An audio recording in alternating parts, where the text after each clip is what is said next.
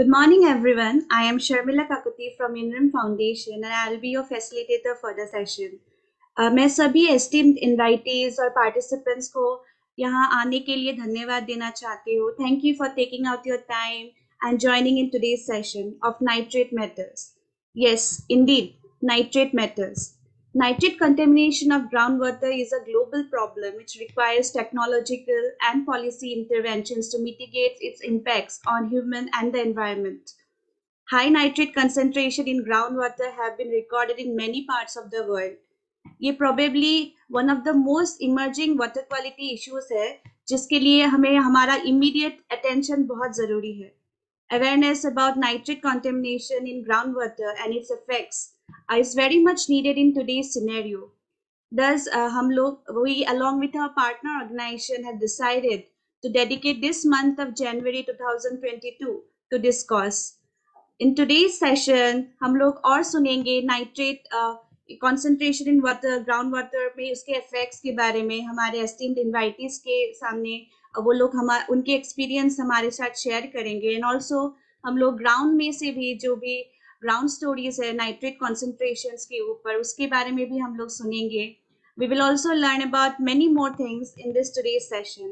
So thank you everyone once again for joining in today's session. Before starting मैं सभी से request करूंगी कि ये जो चैट बॉक्स है आप उसका पूरा इस्तेमाल कीजिए. आपके मन में कोई भी क्वेश्चंस है कोई भी क्वेरीज है इन पूरे सेशन के दौरान आप वहां पे लिख सकते हैं. हम पूरी कोशिश करेंगे आपको उस क्वेश्चंस आपके जो क्वेरीज है आपके सजेशंस है उनको एड्रेस करने के लिए. हम लोग स्टार्ट करने से पहले सभी से रिक्वेस्ट करना चाहूंगी कि आप चैट बॉक्स पे आप क्योंकि यहाँ पे बहुत सारे नए पार्टिसिपेंट्स भी जुड़े हैं तो आई जस्ट रिक्वेस्ट एवरीवन कि क्या आप लोग चैट बॉक्स पे आप कौन कौन से जगह से जुड़े हैं कौन कौन से लोकेशन से जुड़े हैं क्या आप यहाँ पे लिख सकते हैं.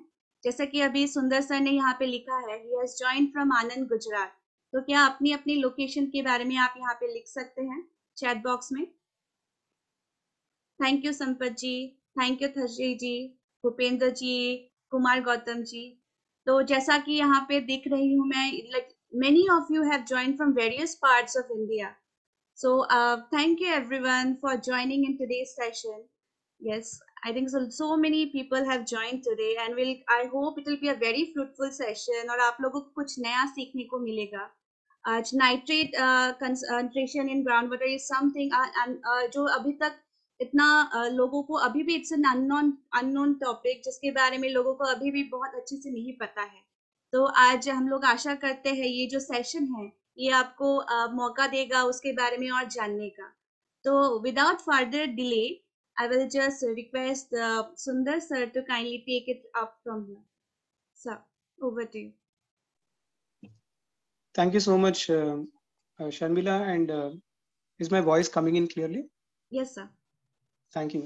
Thank you, Sharmila. And thanks at the beginning to European Union, INREM, UNICEF, World Bank, from where Dr. Isha Zaveri today is coming from, many other institutions. Thanks to all these institutions for this beginning. और मुझे लगता है कि ये जो शुरुआत है beginning है वो एक बहुत ही अहम है वाटर क्वालिटी इश्यू के लिए वाटर के लिए. Also for Jal Jeevan mission as a whole, we know that a country like India is onto a extraordinary mission. In 4 years, we have aimed to make progress of what we have not done maybe in the last 20 to 30 years. 4 साल में 5 साल में हम ये कोशिश कर रहे हैं कि ऐसा चीज जो पिछले 30-40 साल में भी हम लोग नहीं की. Extraordinary sort of a program. And one of the main issues and one of the main challenges of Jal Jeevan mission will definitely be of water quality. And water quality ऐसा चीज है जो इसके बहुत सारे dimensions हैं. आप में से बहुत सारे लोग water quality management course कर रहे हैं. Many of you are doing the water quality management course and you know about the Bureau of Indian Standards and so many different water quality parameters. You and me know that water is safe or water is not safe. It's not about a nitrate or a fluoride or an arsenic, right? Even if one of the parameters exceeds, water is unsafe. And the fact that इनमें से बहुत सारे चीजें जिसको हम लोग देख नहीं सकते हैं, सूंघ नहीं सकते हैं, टेस्ट नहीं कर सकते हैं. We can not see it, we can not test it, we can not smell it. It makes it even more difficult, right. बहुत ज्यादा और मुश्किल हो जाता है उसको पहचानना. अगर पानी में नाइट्रेट को पहचानना है, हम देख नहीं सकते हैं. We can not C nitrate in water. It's invisible. And something which is invisible and something which is also everywhere. Nitrate is everywhere. It is there even before industrial age, even before humans interventions started coming. Nitrogen cycle. Nitrogen cycle is just like the carbon cycle or hydrogen cycle or water cycle. दुनिया भर में nitrogen तो घूमता रहता है. Nitrogen is important. Nitrates are important as nutrients for life. It's important for life to sustain.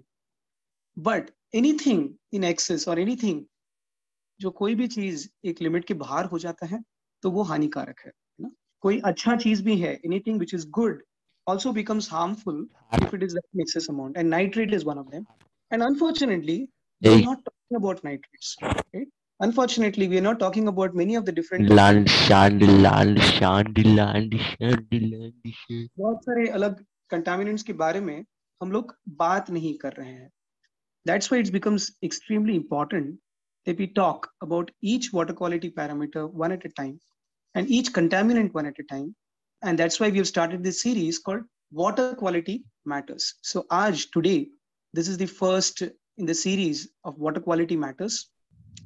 And my request to the tech team here is that it is quite possible that tech team, maybe that the link has gone quite wide and some of the participants here are maybe just, have come in into the meet, and it seems that there are more.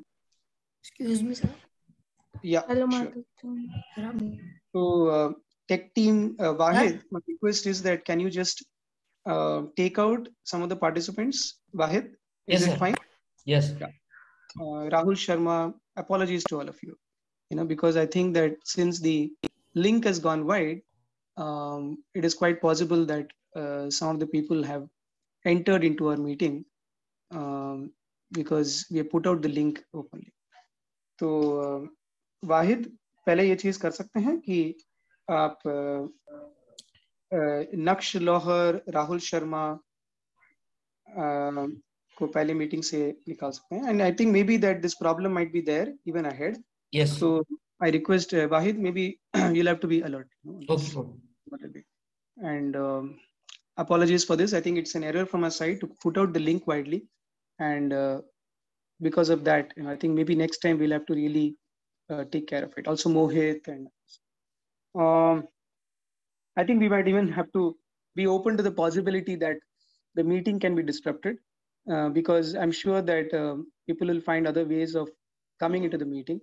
कि ये meeting disrupt होने के chances भी काफी लग रहे हैं, because zoom link wider गया है और लोग इसमें आए हैं, और ये काफी पॉसिबल है कि ये मीटिंग कैंसिल भी करना पड़े अगर ये डिसरप्शन ज्यादा हो जाए तो. So please bear with us and let us try our best, to continue this discussion as much as possible. As I was sharing, water quality matters is something that we are initiating now. We are starting now in this month. And nitrate matters. Nitrate matters is the first in this series. We believe that nitrate is a very important issue which has received very less attention. Nitrate issue ऐसा है जिसको attention बहुत कम मिला है, and that's why we have started, today from the nitrate issue.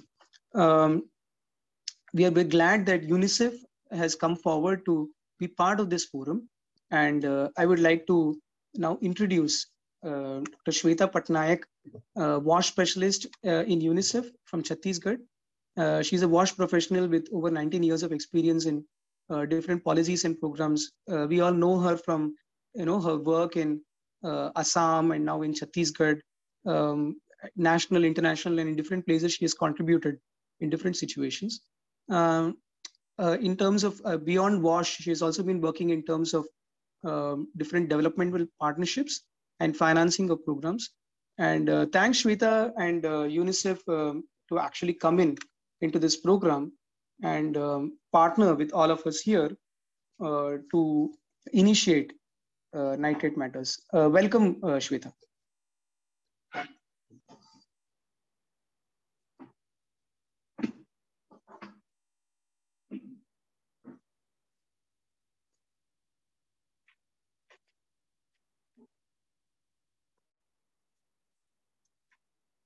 Shweta, are you in the meeting? If you are able to, Acha, you're not able to unmute. Wahid, can you, Wahid, Shweta Patnaik को permissions दे सकते हैं? Yes, sir. तो उसमें ना कर लें. Shweta, you're able to do that now?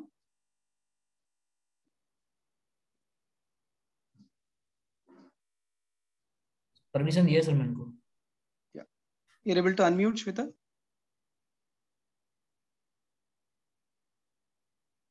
Yeah, I think we've had enough number of disruptions. Got it. Can unmute. Thank you. Thank you, Sundar, and thank you, Vaid.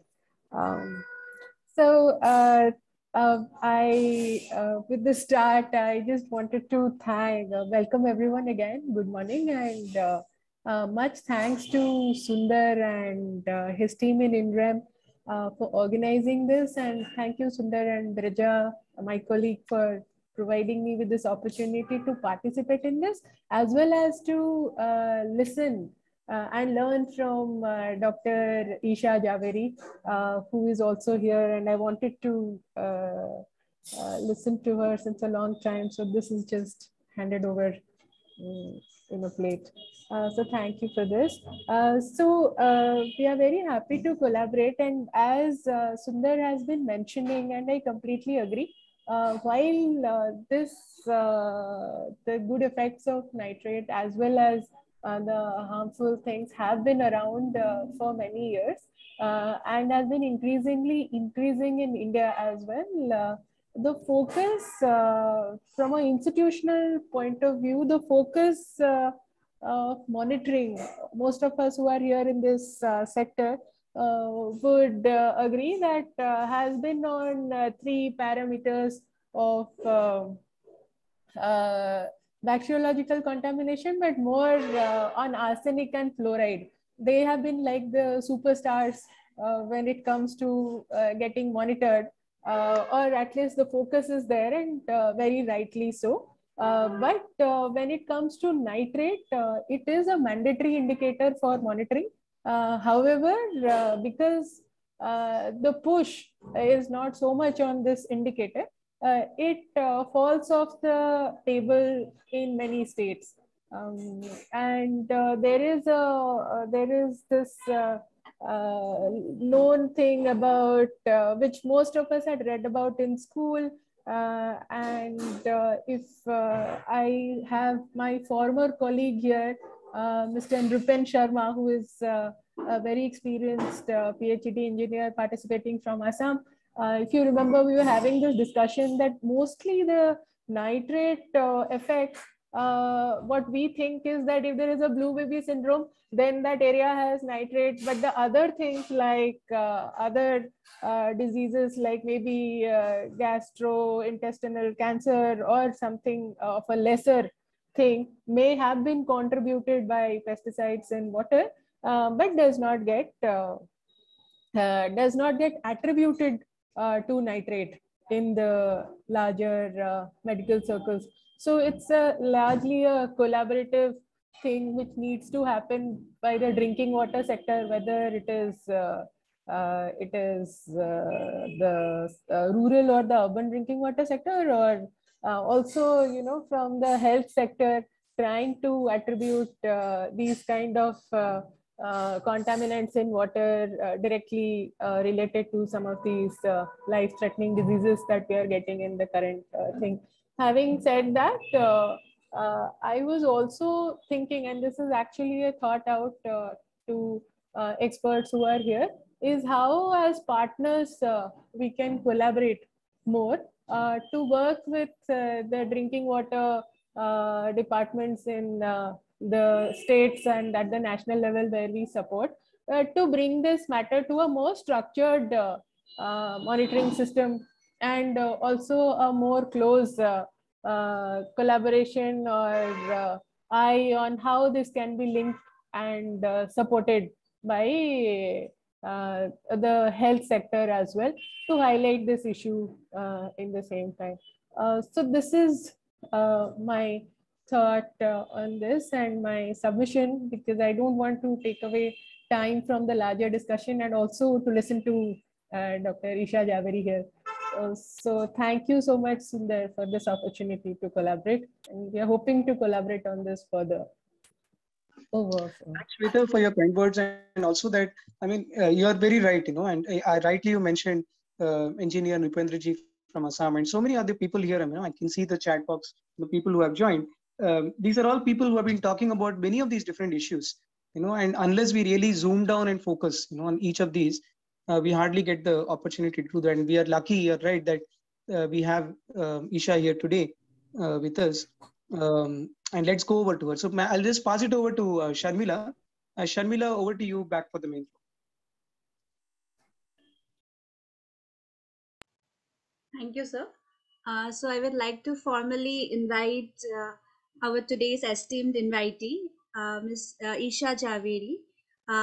Dr. Isha Javeri is a senior economist with World Bank's Water Global Practice with professional interest in water resource management, climate impacts, environmental health, and the use of geospatial data with statistical analysis to study interactions between the environment and social and economic systems. She has published on these topics in leading scientific journals and has authored flagship reports of the World Bank on water scarcity and water pollution and migration. Prior to joining the World Bank, she was a postdoctoral fellow at Stanford University's Center of Food Security and Environment, where she remains an affiliated scholar. She holds a PhD in environmental economics and demography from Pennsylvania State University. I welcome Dr. Javeri here to kindly take over from here and share your experiences with us further.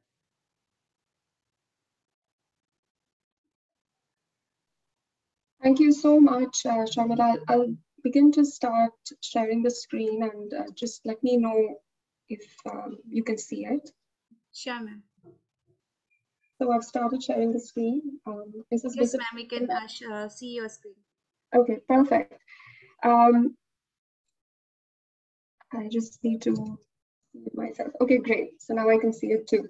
Wonderful. Thank you so much, Sundar, for the kind invitation, and to Sharmila for the kind introduction. Good morning to all of you joining. It's a real genuine honor and a privilege to be here, as I was telling Sundar.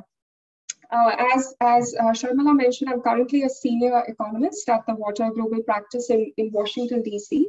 And I'm a core team member of the Water Economy and Climate Change Global Solutions Group.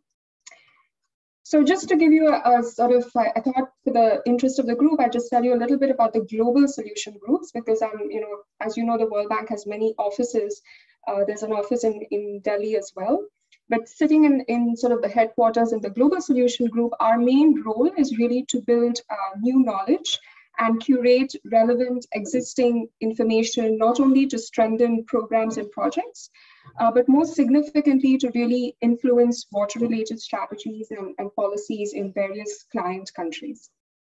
So what I'm going to do today is talk about the nitrogen legacy and the long-term effects of water pollution on human capital.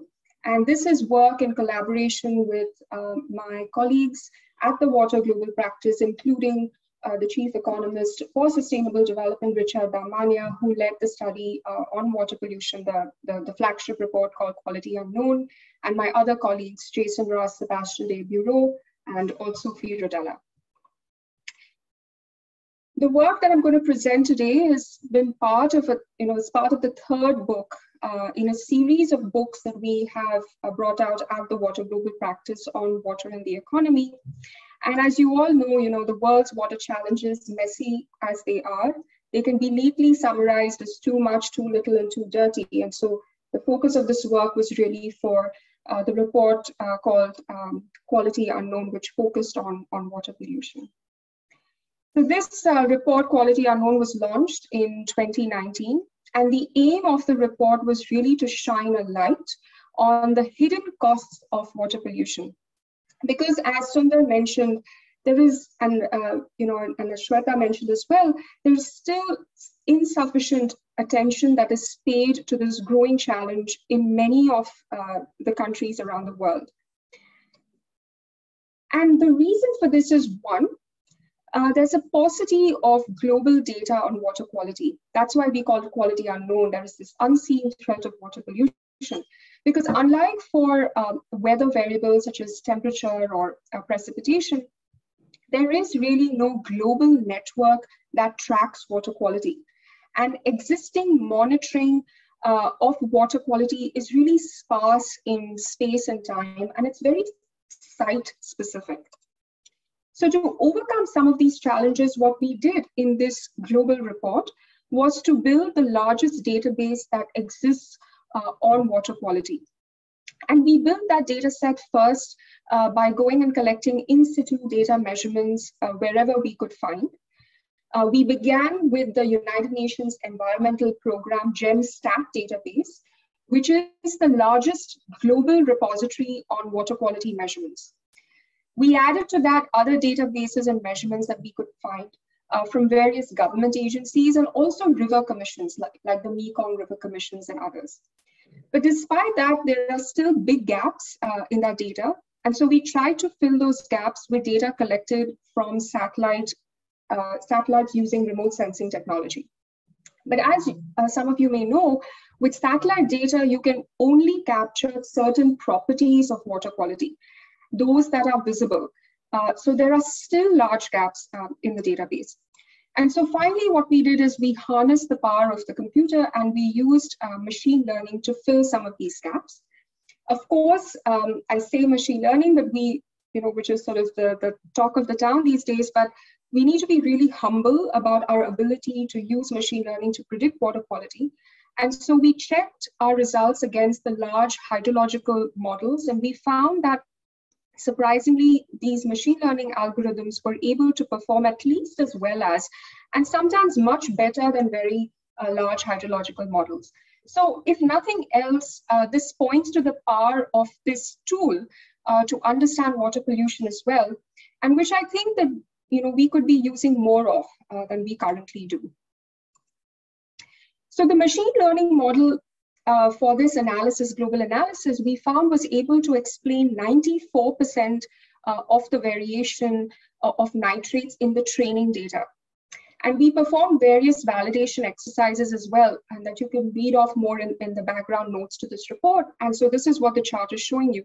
We found that our global predictions generally performed well. So the other factor that leads to this sort of unseen threat of water quality is not just the data that is limiting our understanding, but there's also this great deal of uncertainty. The costs of water pollution are underestimated and underappreciated because there's a lot of uncertainty surrounding the drinking water standards of pollutants. And I'll get to that when I talk about nitrogen as well.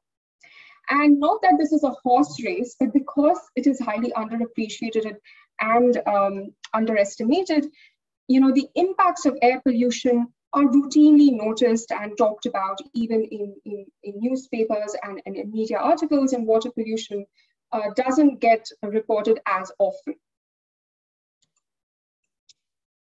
So you might be aware of this landmark study on pollution by the Lancet Commission on Pollution and Health, which was published in 2017. And what this commission showed is that the deaths from water pollution could amount to about 1.8 million. But despite these large numbers, actually, these estimates likely underestimate the true impact because they largely focused on poor sanitation or poor water supply access. But the impacts, as we show in the report, they go beyond poor access to sanitation or poor water access in general. The threat of water pollution from many other pollutants can be unrelenting and ever-growing. And no other pollutant exemplifies this threat as much as nitrogen. And that's really the thesis of my presentation today.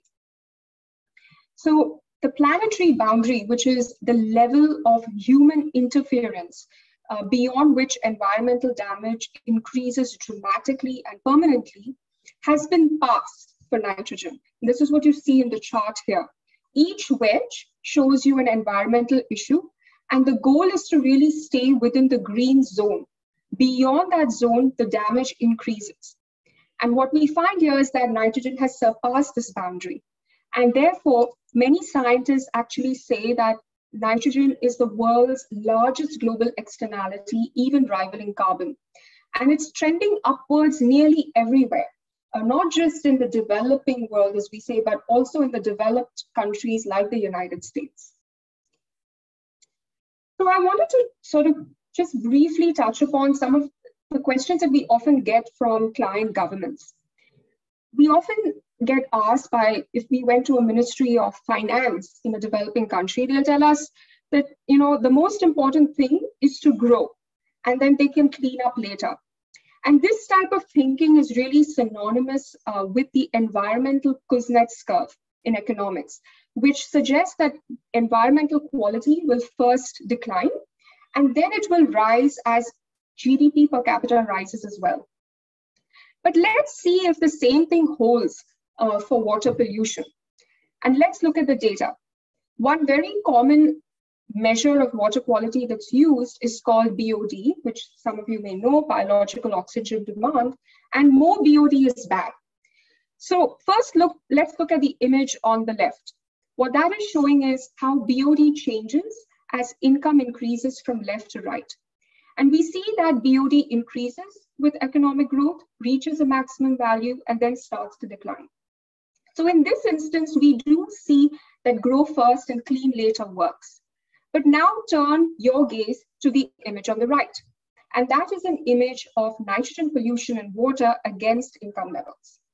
And what we see here is that on average, as income rises, so does nitrogen. And so the relationship really doesn't hold. And if I showed you other pollutants, you would see no relationship whatsoever with income levels.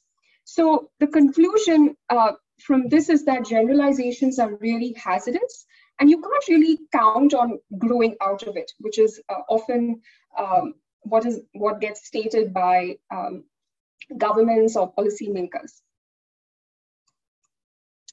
So what we decided to do in the report was to begin with the SDG 6 pollutants, because there is such a wide range of pollutants when it comes to water. And we started with the SDG 6 pollutants. So from SDG 6.2 that everyone might be familiar with, we have the pollutants related to sanitation. And we touch on that very briefly and mainly for completeness because it is very well studied. And so we touch upon that in the report. But what's less familiar to most are the pollutants of SDG 6.3. And those we can categorize into three broad buckets. Those that deal with nutrients, including nitrogen and phosphorus. Those dealing with salts, because the salt balance of water is very important. And some measures of oxygen, because without oxygen, of course, nothing can survive. And so these are the indicators that are tracked by the Sustainable Development Goal targets. And this SDG 6.3 really focuses on ensuring safely managed drinking water and sanitation services, but also to improve ambient water quality and protect water-related ecosystems. To understand the nitrogen problem, I'm going to take you back in time into history into 1908. And this is the time where Beruht aus Luft, or bread from air, was made possible by the Germans Fritz Haber and Karl Bosch. They transformed the way we grow food. They discovered a cheap way to transform atmospheric nitrogen in the air to ammonia. And it's often said that this is the greatest single experiment ever made in geoengineering in human history. Of course, the rest is history. It transformed the way we grow food, it transformed agriculture, and it boosted food production and in turn food security all around the world. And it enabled the lives of several billion people. But as Sundar mentioned, is it too much of a good thing? So even in India, consumption of nitrogen has increased dramatically. And since the 1960s, nearly all of the growth in nitrogen consumption has been in Asia, and particularly in India and China, as you can see on the graph, where Asia is shown by the red segment. In India too, there was a five-fold increase since the 1960s, and this coincided with the Green Revolution. So in the chart here, you see nitrogen in the green line, and you see phosphorus and potassium in the purple and red lines respectively. And cumulative increase in fertilizer is shown by the black line. And one of the reasons why there's been such a dramatic rise in nitrogen consumption since the 1960s is because at that time, policies actively began to support a system of domestic price controls that distorted market prices. So according to some studies, by 2015, subsidy costs had reached almost 11.6 billion per year, which is roughly five-fold than 15 years earlier. So there was this dramatic rise in price controls. And these subsidies, which support a system of domestic price controls, has also resulted in a very large gap between global and Indian domestic urea prices. So for instance, one of those studies has shown that world urea prices are almost 4 times higher than regulated Indian prices. So all of the fact that we've increased food security, enabled several billion lives, all of this is wonderful and good news. But unfortunately, there is a but. And you know the but, this mass consumption of nitrogenous fertilizer has come with certain costs. But I also want to talk about the unique chemistry of the nitrogen cycle. Once a nitrogen atom is in reactive form, it can be converted very easily. So half of the nitrogen in fertilizers and manures is lost to the surrounding environment in various multiple chemical forms. So you have water, but it also gets released into the air. And our focus in this study, of course, is primarily on nitrogen pollution in water and its impacts on health. But I just want to remind people that nitrogen nitrogen pollution also impacts air pollution. So we know that once nitrogen enters the water treatment is very, very expensive for nitrogen, particularly to drinking water standards. And in much of the developing world, it simply does not occur. And agriculture is just one of the sources of nitrogen pollution. So this report that you see here is the first ever decade-long nitrogen assessment conducted for India by the Indian Nitrogen Group. And this is a voluntary body of over 100 scientists and other stakeholders. And what they found is that, of course, nitrogen is one of the main sources of nitrogen pollution, but sewage and organic solid waste are some of the fastest growing sources of nitrogen pollution in the country. And so this is an important point to keep in mind, that nitrogen pollution has very many sources. And these sources can differ depending on the country and the region and the context. And as I mentioned earlier, once this water supply becomes contaminated with nitrates, is really costly to treat. And so you need things like ion exchange units or reverse osmosis or distillation to remove all of these nitrates from the drinking water. And just a statistic that might bring more clarity to this point is that a study of US public water supplies using data from the EPA's Safe Drinking Water Information System in the United States, they too have found that the percentage of public water supplies violating safe standards for nitrates has actually increased from 1994 to 2009. So this is the fact that I was trying to mention, that it's notoriously hard to clean up, and therefore you see this rise in nitrogen pollution everywhere. So there's a large body of evidence of the nitrogen legacy in the environment. This gentleman that you see swimming here is literally swimming in a sea of green in Shandong province in China. And in water, excess reactive nitrogen, it creates a nutrient imbalance, which can lead to algal blooms. And in the extreme, these algal blooms, they siphon out dissolved oxygen, and it leads to hypoxia, which can kill fish and other aquatic life. And when this occurs on ocean floors, it can take over 1,000 years to recover. And what we found is that these hypoxic zones or dead zones, they are present in more than 130 estuaries around the world. These algal blooms can also lead to cyanobacteria. These cyanobacteria, they release cyanotoxins that are in turn toxic to humans. There are also health effects related to nitrogen pollution. And as has also been mentioned by others, it's extremely well established that when babies consume high amounts of nitrates in water, it impedes the flow of oxygen in the blood. And because it impedes the flow of oxygen in the blood, it causes something called the blue baby syndrome. And this blue baby syndrome is fatal. It kills babies. And this is why the so-called safe limit of nitrates in water is constantly coming down. Today, it stands at 10 milligrams per liter, although this level is under debate. And why is that? Because there are very many other health effects as well. In fact, the National Academy of Sciences report has said that there's little margin of safety in this threshold value. So there are lots of biomedical studies that are coming out more recently, and this is emerging evidence that they're finding links between nitrogen and birth defects, cancer incidence, thyroid malfunction, and diarrhea. And even more concerning is that these impacts are being found at levels below the currently accepted safe limits for nitrates in water.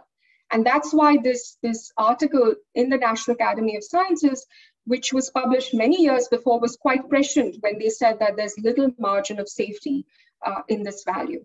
And this is what I meant when saying that there's a lot of uncertainty when it comes around to what the safe standards for many of these pollutants are. So these are some of the papers that show you these links, the emerging biomedical evidence that I just mentioned. So there is some evidence from the economics literature as well, where estimates have shown that the exposure to agri-chemical water pollution in particular can increase infant mortality. So they have been able to measure the short-term costs related to the Green Revolution in India specifically. And what they found is that a 10% increase in agri-chemical levels in the month of conception is associated with almost 11% increase in the likelihood of 1-year mortality for children. What we do in our study is we wanted to look at some of the long-term costs of nitrate pollution, building on this fetal origins literature. And so we trace the health impacts over a period of time. Why does early exposure matter? If for some of you aware of the fetal origins literature, what it tells you is that early childhood, the first 1,000 days in particular, are a critical time for determining whether a child will grow up stunted. And stunted basically means that if you're greater than 2 standard deviations below the reference height for a particular age cohort. So stunting has severe consequences. So I should mention that stunting is just not reduced height. It has severe consequences on cognitive development, overall health, and even socioeconomic conditions that can carry into adulthood. And it has also been shown that height at age 3 strongly predicts adult height. And it is for this reason that adult height is often used as a proxy indicator of health, because it reflects the accumulation of shocks to health throughout childhood and adolescence. And the Human Capital Project, launched by the World Bank a couple of years ago, has also estimated, using a large body of literature and a meta-review that they did, and showed how this increase in adult height is also correlated with increases in productivity. And they've estimated that for every 1 centimeter rise, there is a 3.4% increase in later life productivity. So this is just to show that height and adult height is considered to be a very important proxy for overall health. So what we did in this study to understand the impacts of nitrogen pollution is we traced the birth year of adults from the Demographic and Health Survey. And all adults that we looked at were born starting from the time of the Green Revolution or after. So the full effects of the Green Revolution were already enforced. And we only focused on those who never migrated because we wanted to guard against the possibility of mismeasuring exposure to nitrogen pollution. And we wanted to make sure that these later life health outcomes are measured in the same location of conception and birth, basically. So as I mentioned previously, the costs of poor water quality are largely, they're understudied because of this low data availability on water quality. And we try to address this in two ways. One is we assembled a very comprehensive data set on water quality for India. This was a couple of years ago, and I'm sure Sundar knows of more data sources that have come out since then. And the Jal Jeevan Mission in particular is another large database. But this particular one, we didn't have access to that at that point. And how did we do this? How did we build this comprehensive database? Is we assembled data from both the Central Water Commission at that time and the Central Pollution Control Board from the Ministry of Environment, Forests and Climate Change. So they both reside in two different ministries, but they both collect water quality data. And so what we did is for the Central Pollution Control Board, there was a previous study in the economics literature that had used this database, but we found several discrepancies that we tried to fix. For example, we cleaned up a lot of the geolocations of these monitoring stations. We also added more recent years, we added additional stations that were also included in the most recent database. So what we finally were able to do is have a database of around 50,000 observations from across 1,800 or so monitoring stations along 145 rivers between the years 1970 and 2016. And this bar graph just shows you the count of stations over time. And the color of each bar graph is just showing you the source, because we had to triangulate across various sources, CPCB and CWC being the main ones, but because there were different repositories, we sort of combined them and built this, this comprehensive database. And so this is how the spatial distribution of the stations looks like. The CWC stations are shown in the gray, and the CPCB is shown in both the orange and the green. GNH is just the study that I mentioned earlier, the Greenstone and Hannah study that had used the CPCB data, but that we corrected some of those station locations. So the combination of green and orange is the CPCB data set, and everything in gray is the CWC.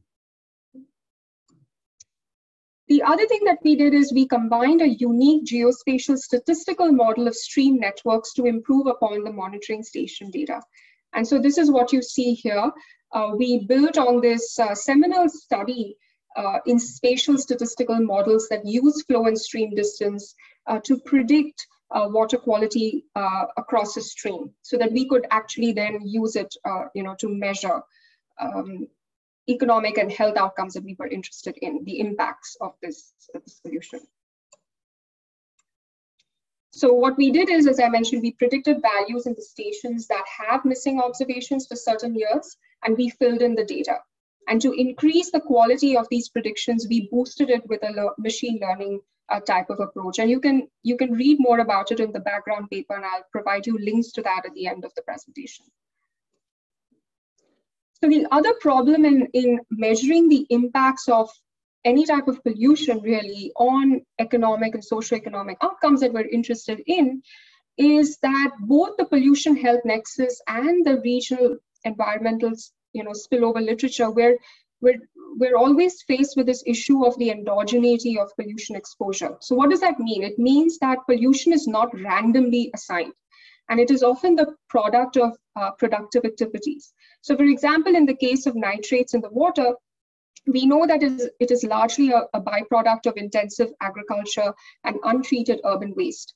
So a naive approach which examines impacts of local pollution on local impacts, it will likely conflate the positive effects of increased production with the negative externalities of water pollution. And so it could actually underestimate the effect of water pollution. So we have to use certain techniques in econometrics to be able to causally identify the effect of pollution on health. And so to do that, we use the cohort variation in exposure to nitrogen pollution, as well as the natural flow of rivers to really isolate this exogenous variation in water pollution. So this is what we did. We constructed a measure of upstream pollution using the geography of river flow, because here we are focusing largely on surface water pollution. And we know that the decision to pollute upstream is orthogonal to downstream health.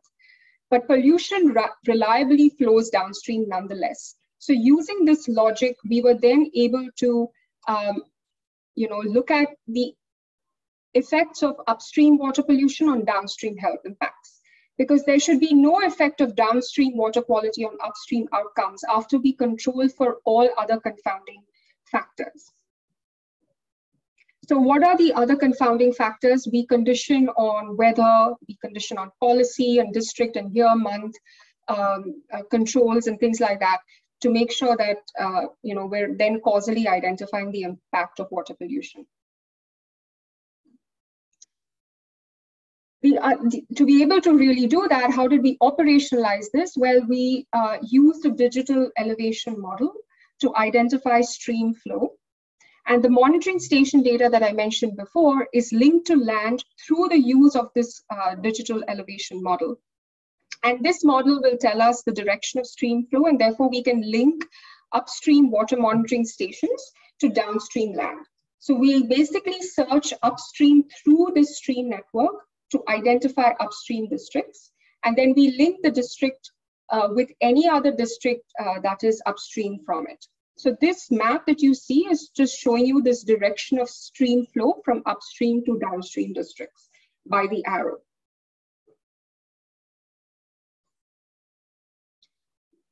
In the statistical analysis, what we then do is we look at the impacts of fractional exposure to nitrates, nitrate pollution above the safety limit, and we look at how this impacts the outcomes that we're interested in, shown as Y. So Y is the outcome for any individual I in district D at time T, and this fractional exposure is the exposure of nitrate nitrite during a certain time period in a child's life. So from the year of birth to age 3. And we estimate how that exposure then affects the health outcomes that we're interested in. So again, just to clarify, this fractional exposure is the share. It's the share of years that you're exposed to these high levels of pollution in the district that the child is born. And again, because we're looking at a long history, long time period, we have to also make sure that these districts that have split over time, we make sure that we're using these parent districts, so we're allowing comparability over time. So this measure of cumulative pollution exposure in early life is really trying to capture this critical period for biological growth and development that I mentioned, that is known to be very critical in the health literature. So this time period. And the other reason we use these multiple exposure events is to really alleviate concerns that the results are driven by any factors that might be correlated with single year events. So that's why we use a cumulative measure.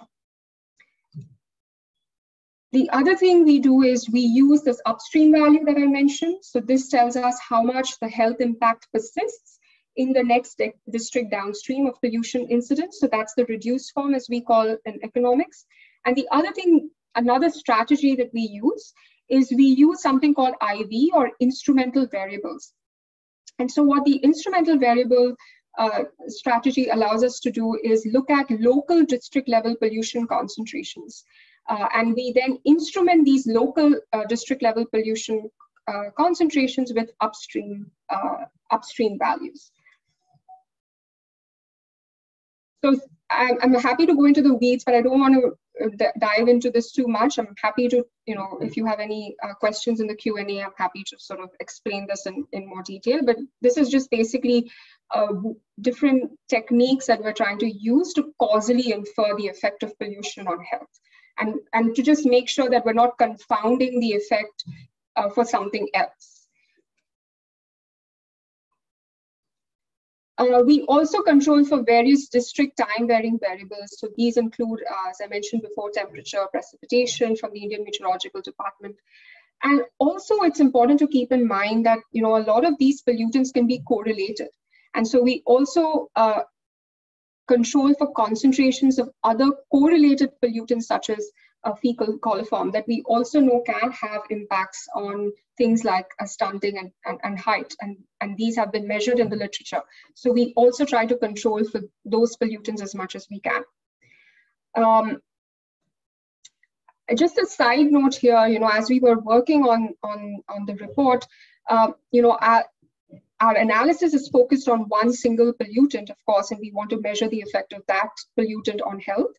But there have been studies that have been coming out saying that it is possible that the combined health impacts of co-occurring pollutants, they can be very different, or they can be even more harmful. And so more work is really needed to investigate the impacts of correlated or co-occurring pollutants on health and other things of concern in the developing world. We control for a bunch of other things that I'm not going to go into too much, but basically we control for birth year, birth month, fixed effects. They are basically included to account for age effects in health outcomes, as well as unobserved national or seasonal shocks, such as macroeconomic conditions or seasonal weather patterns, which might otherwise confound this relationship between pollution exposure and height. The analysis also controls for state trends to flexibly account for any other heterogeneous changes in demographic factors, technological progress in agriculture, other policies that could also differ across states. We control for a bunch of household characteristics that are salient to the Indian context, and we cluster the standard errors as using the state-of-the-art techniques in the literature. So now I'm going to present the results, and the conventional wisdom, about the non-random assignment of pollution says that when, when you are trying to measure the dose response impact of pollution on health, it's going to be biased downwards. That means you're going to underestimate the true effect. If you don't use the techniques that I mentioned, and you just look at a simple sort of regression analysis of health on pollution, you're likely going to underestimate the true effect. So I'm just going to show you how, when I do the naive approach and then when I correct for it, the impact sort of increases in magnitude as well.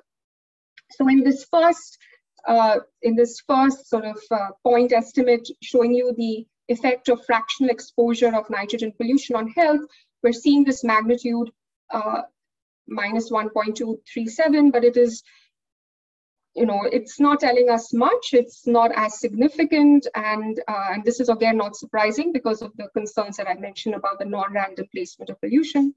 And so in the next two columns, I'll try to correct for it using the first measure, the reduced form measure, and then the second measure using an instrumental variables approach. So when I correct for it, when we look at these results in columns 2 and columns 3, you're seeing that it's yielding much larger health impacts as opposed to column 1. So it's utilizing sort of the upstream pollution concentrations on downstream health in column 2. And in column 3, I'm then looking at the local pollution concentrations, but I'm using an instrumental variable for that local pollution concentration by using upstream pollution. And this is just following the logic of river flow, because we know that the water flows from upstream regions to downstream areas. So we're seeing basically that the health burden persists well downstream of the pollution's measurement, and it can have measurably large impacts on health. What we also did is we looked at the impacts of pollution across different window periods around this main birth year to 3-year age group, because we wanted to sort of do robustness checks to check if our results, stood. So this is basically to answer the question that can we really be certain that it is only childhood exposure that matters, and therefore we use these different window periods to assess the impacts of pollution on health. And by replacing this exposure condition at different 4-year time periods before or after birth up to age 9, we actually find that the estimates from birth year to age 3 are the only ones that matter. And all of these other shifted coefficients are smaller than the true coefficient plotted at 0 through 3, and they are all statistically insignificant. To bolster this argument, we also employed a placebo test that provides additional evidence supporting our estimates. So what we did is we replaced each upstream pollution measure with the nearest off-river or downstream neighbor. And what we're trying to do, basically trying to do this falsification test. So there should be no causal effects, right, of downstream water quality and upstream outcomes. So that's what we try to do, is that we replace this upstream pollution concentration with the nearest off-river or downstream neighbor.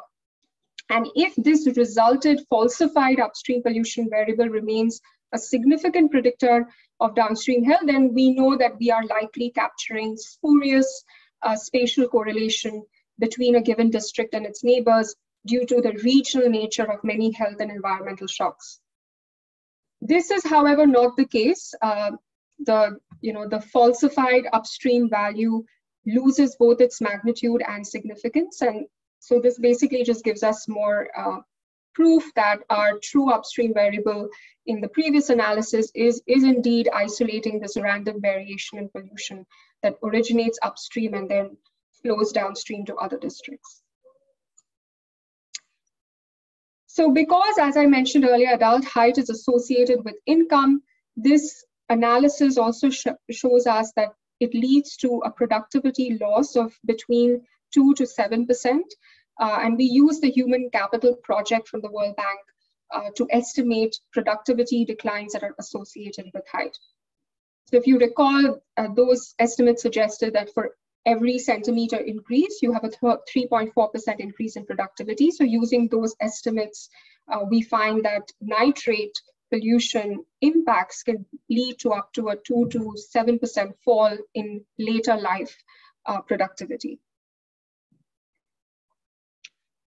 So what are some of the possible channels for these impacts to occur? We know that postnatal exposure to nitrogen through the buildup of cyanobacterial toxins can lead to stunted child development through diarrhea, gut impairment. There's also literature showing that exposure to such toxins can adversely affect birth outcomes by lowering infant birth weight. And infant birth weight itself is an important predictor of stunting later in childhood. And studies also show links to endocrine-related disorders like hypothyroidism, which in turn can lead to stunted growth. So these are some of the other, medical channels that we can't test directly in this analysis, but point to some of the mechanisms through which the health impacts I've shown can manifest.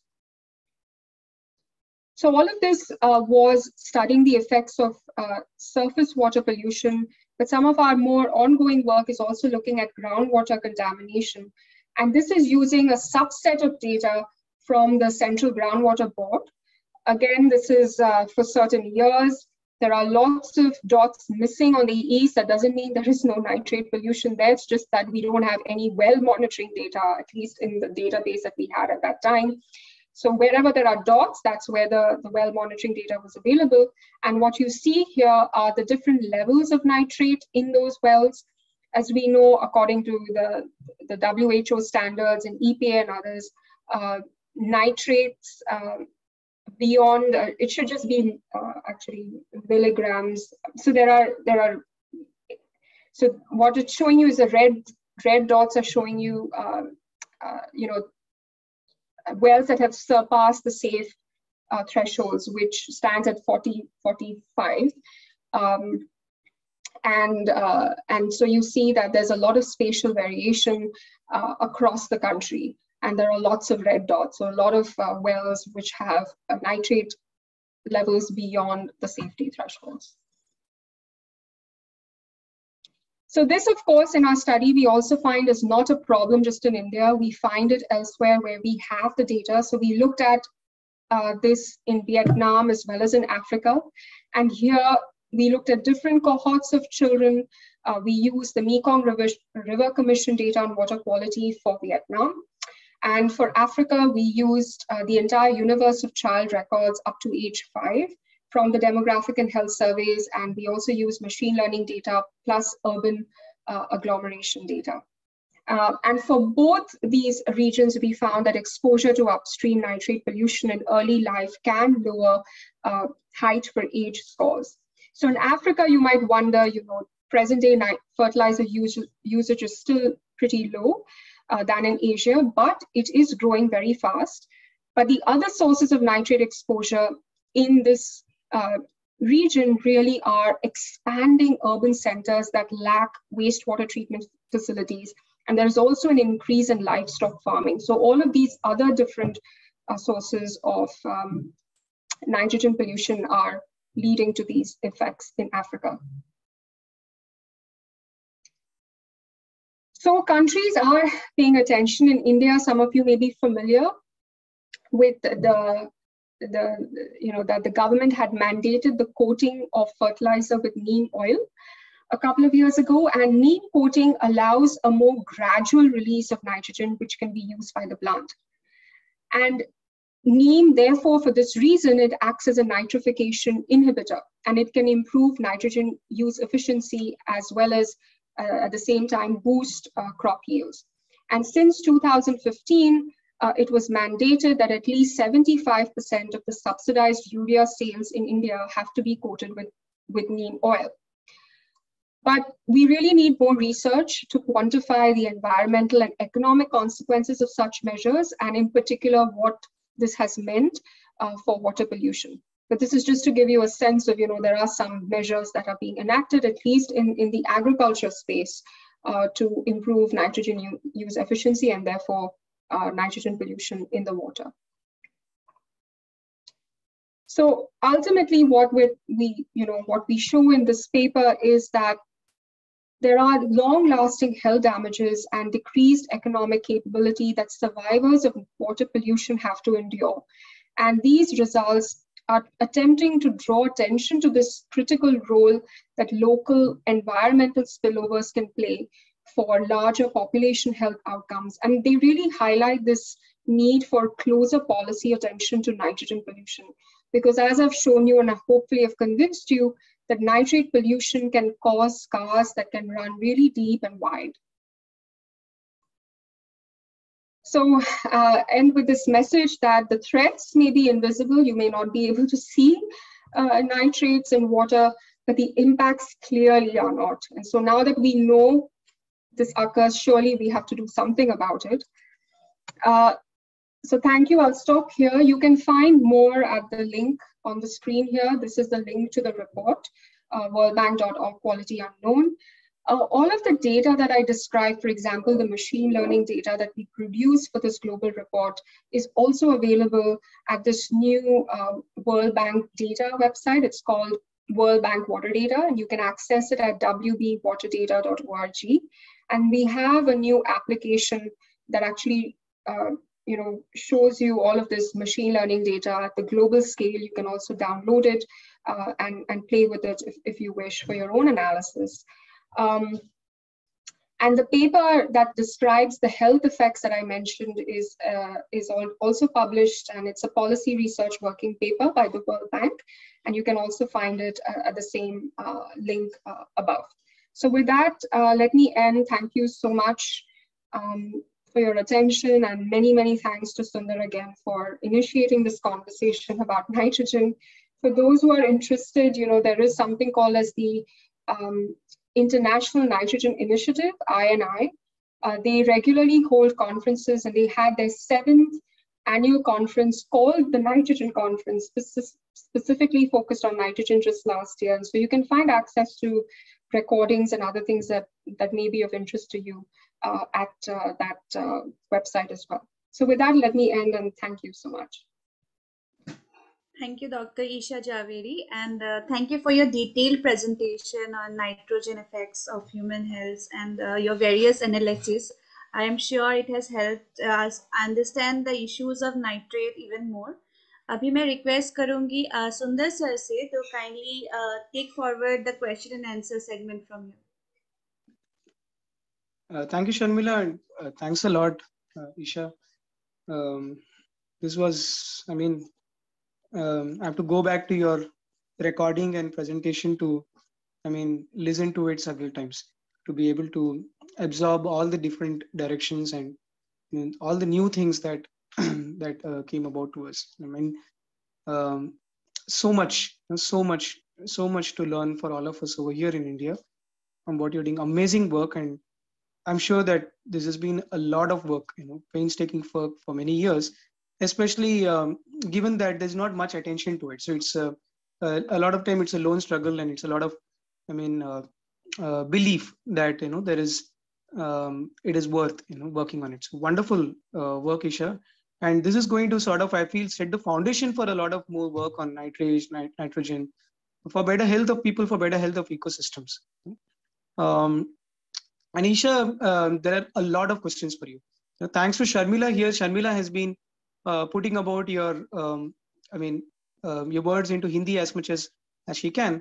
And both the English and Hindi audiences have been putting about questions, and we put out a Google form for them to ask you questions. I've sent you a link on chat, Isha, where you can have a look at these questions. I'll also put this up on share screen over here. So that we can actually all have a look at the questions here. What I'll do is I'll remove spotlight, and I took the liberty to sort of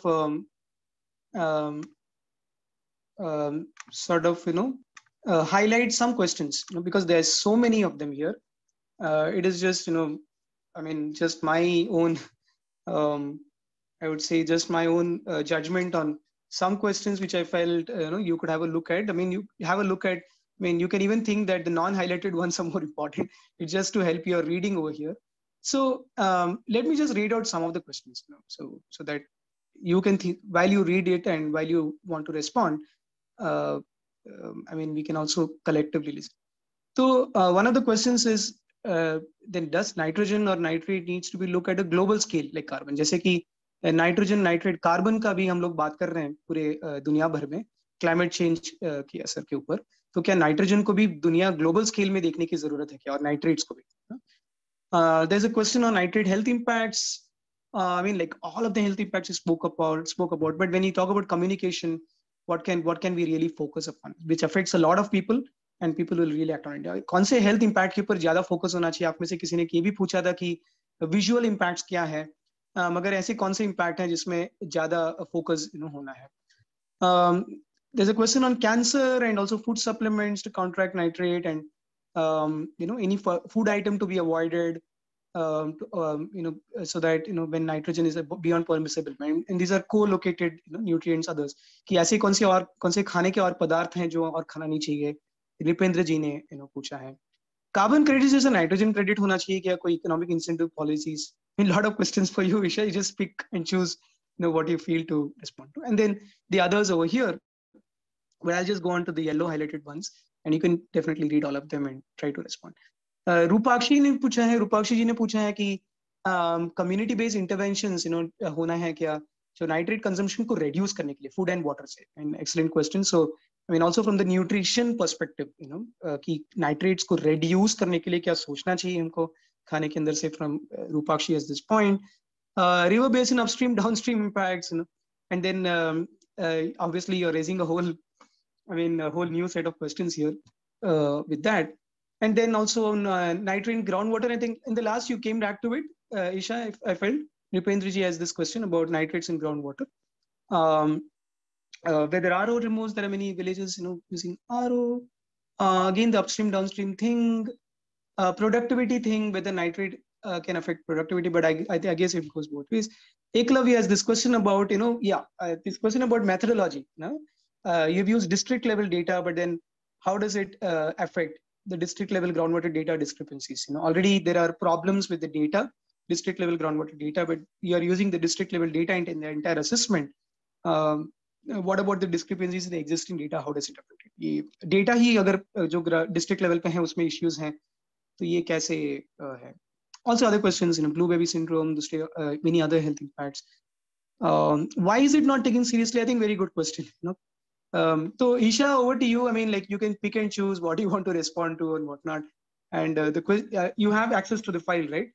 So you can just choose what you want to impact, and then maybe you'll take time later to think through and come back on others. Over to you, Isha. Thank you so much, Sundar, and thank you to all of you for engaging so deeply and asking such rich questions. So I'm a boring economist, so I cannot wear the hat of the health practitioner, or I think many of you might be more qualified to answer these questions, and maybe Sundar is more qualified to answer some of these, but I'll try my best.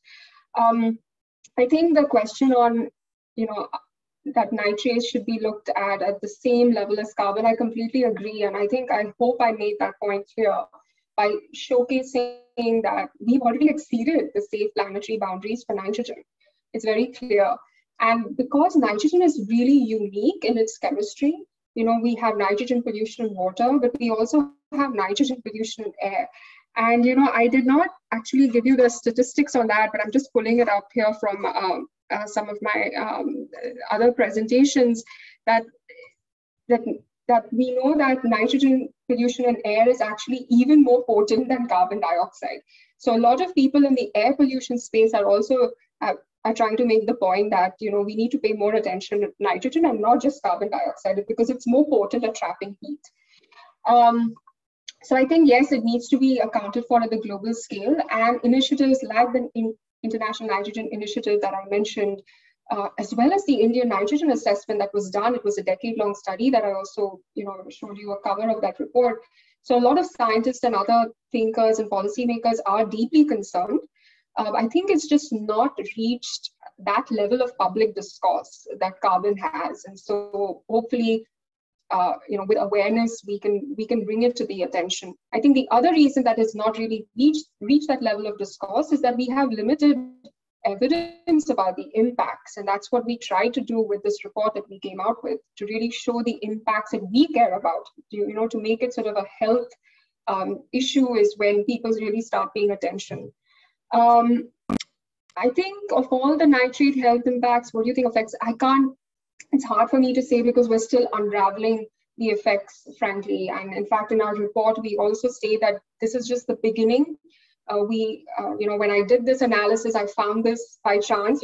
That's research, right? You don't know what you'll find, and we really hope this will spur a generation of new studies on this. And there are people already doing that, where they are from epidemiology, where they're actually studying cohorts and tracing these people over a very long period of time. So one of the people that I cite in my study is Mary Ward.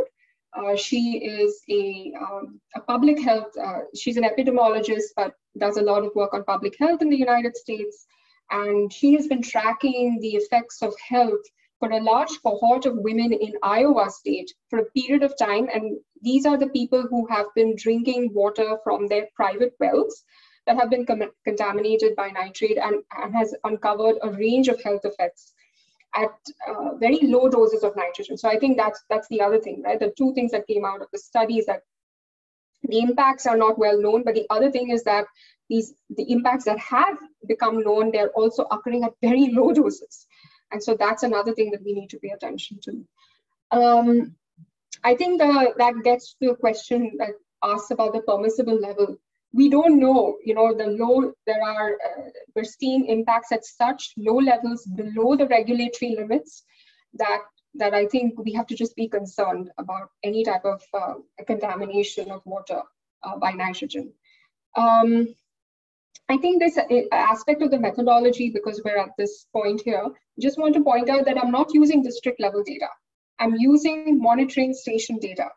The reason why I said that the outcomes were at the district level is because of some of the other, the other outcome variables that I was looking at.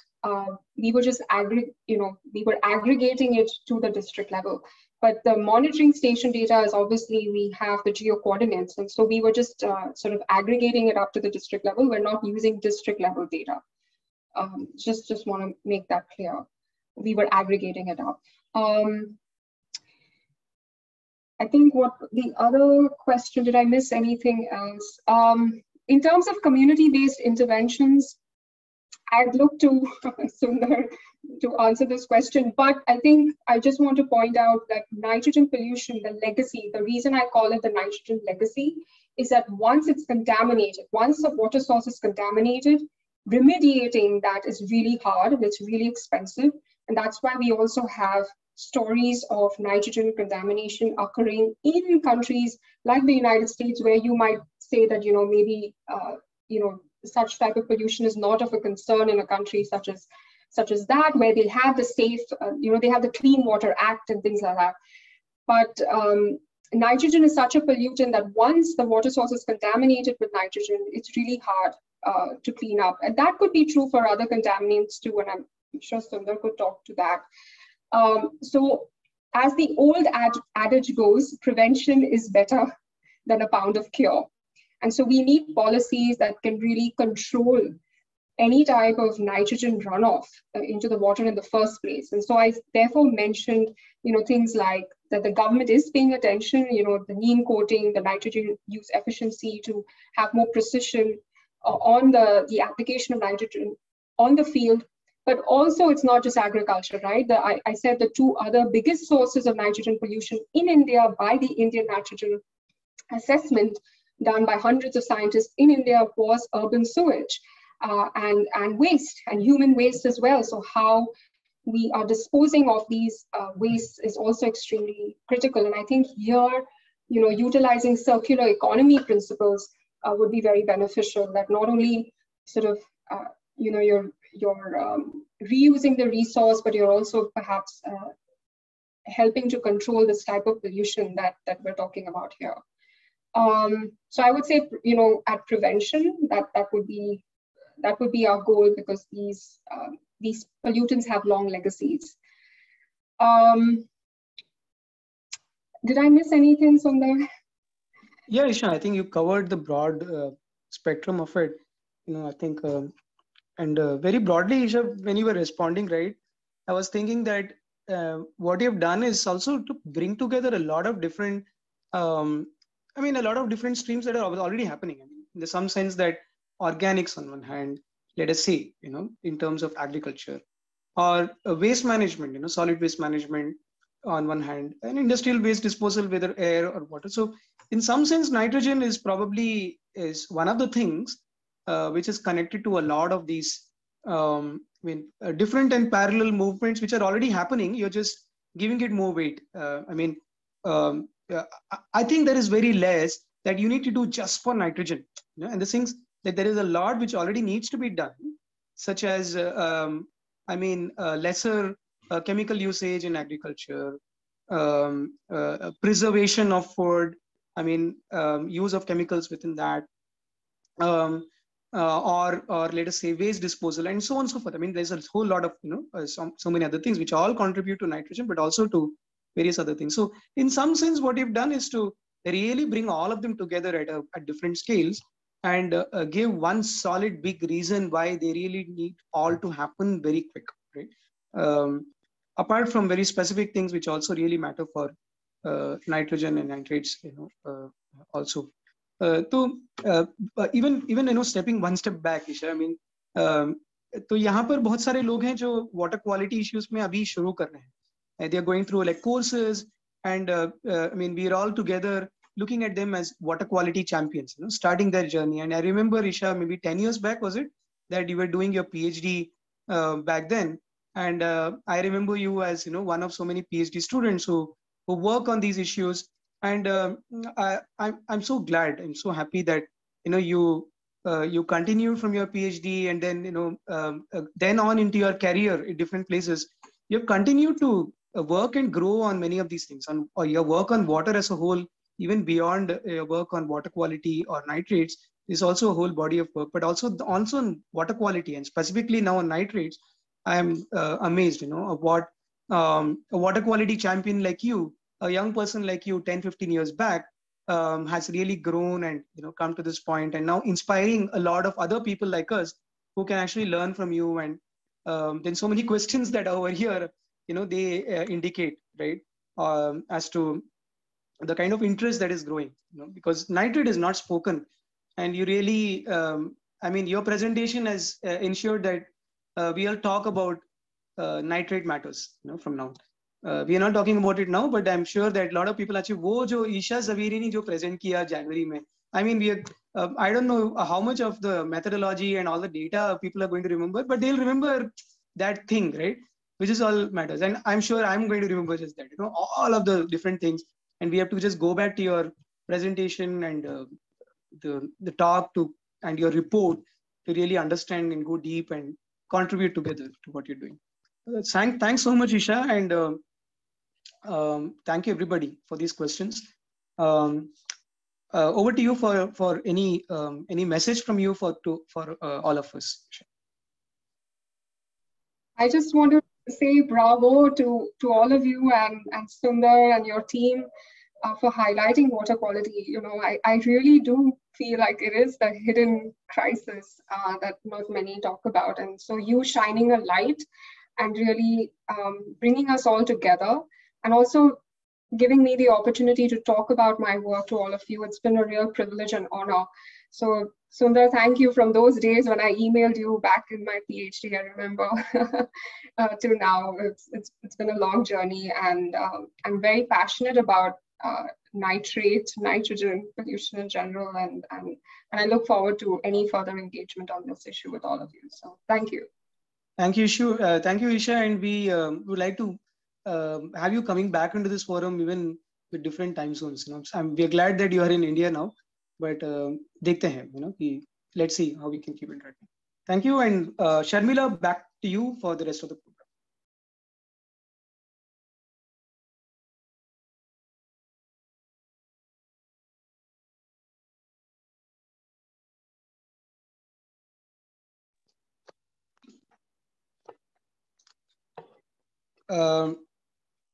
Sharmila, or maybe you have an internet problem from your side.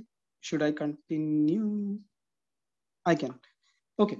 So wonderful. And after Isha's wonderful presentation here and all the questions, इसके बाद हम लोग move करते हैं आगे, और इसके बाद हम लोग जाते हैं ground से सुनने के लिए, from field, कि नाइट्रेट की issues किस तरीके के आते हैं, और एक जो संस्था है जो पानी के ऊपर काम करती है, यहाँ पर है ग्राम विकास संस्था है, जो उड़ीसा से हैं, जो उड़ीसा में काम करते हैं, छत्तीसगढ़, झारखंड, आसपास के राज्यों में भी काम करते हैं, मगर उड़ीसा में ज्यादा काम है उनका। तो हम ग्राम विकास से सुनेंगे कि वो नाइट्रेट इश्यू को जमीन पर कैसे देखते हैं, उनको क्या लगता है कि नाइट्रेट को पहचानना, और नाइट्रेट की अगर कंटामिनेशन हो रही है तो क्यों हो रही है, इसके बारे में हम वरुण जी से सुनेंगे, जो ग्राम विकास में। Varun ji water quality management course के तहत से हम उनको हमारी मुलाकात हुई उनसे। He is a young water quality champion, a graduate of Azim Premji University, one of the young wonderful people who are working in all these issues in India. तो वेलकम वरुण, एंड मैं रिक्वेस्ट करता हूँ यहाँ पर tech team में वाहिद को, वाहिद अगर वरुण को यहाँ पर co-host बना सकते हैं, so that he can do screen sharing. Varun, you're there? You're able to listen to me? Okay, sir.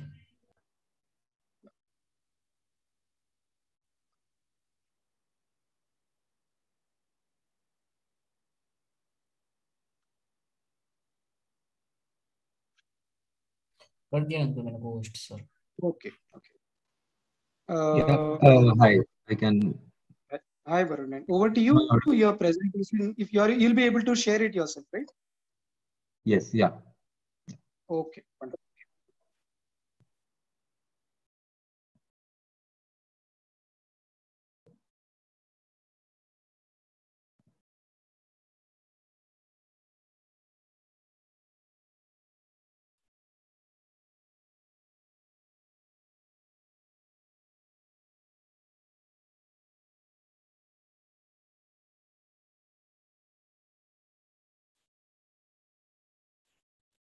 I'm having an issue with the share screen. Okay, permission का प्रॉब्लम हो रहा है क्या? Share for Maybe. Screen sharing, is there a problem with permissions? I think it should No, be I think it's a computer issue. okay. Not from my side. Okay. You can just try once more. If you are having problems, then Wahid ready हो सकते हो कि अपनी तरफ से इसको share करने के लिए प्रेजेंटेशन को? Yes Wahid, sir. you okay? हाँ हाँ वो ट्राई कर रहे हैं, अगर उनको प्रॉब्लम होता है तो हम लोग कर सकते हैं। ठीक है sir. Is it visible now? Yeah, Varun, it is visible. You can go ahead. Yeah. Yes, please. Yeah. Good morning, सबको. So I'm Varun. I'm currently working Gram Vikas, based out of Odisha. So we've been working on nitrate contamination for around 3 to 4 years now. 3 से 4 साल से nitrate contamination के ऊपर काम कर रहे हैं.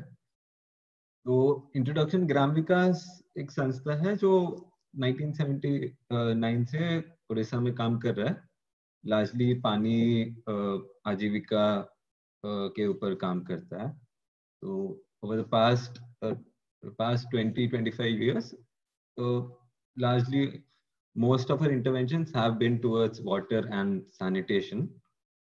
And water quality as an issue started after the concern of what after water and sanitation. तो हम चिंता करना शुरू किए कि we have provided water, we have enabled communities to get access to water supply, but providing good quality water, ensuring access to good quality water was the next challenge that was in front of us.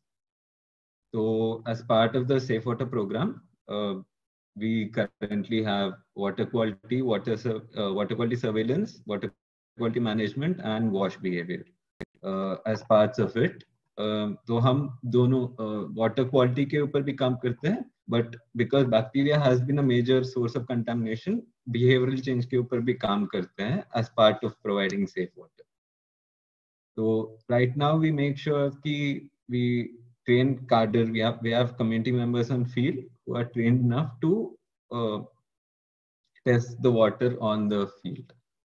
और currently हम 3 चीज पे on field test करते हैं. एक bacteria है, fluoride है और नाइट्रेट है.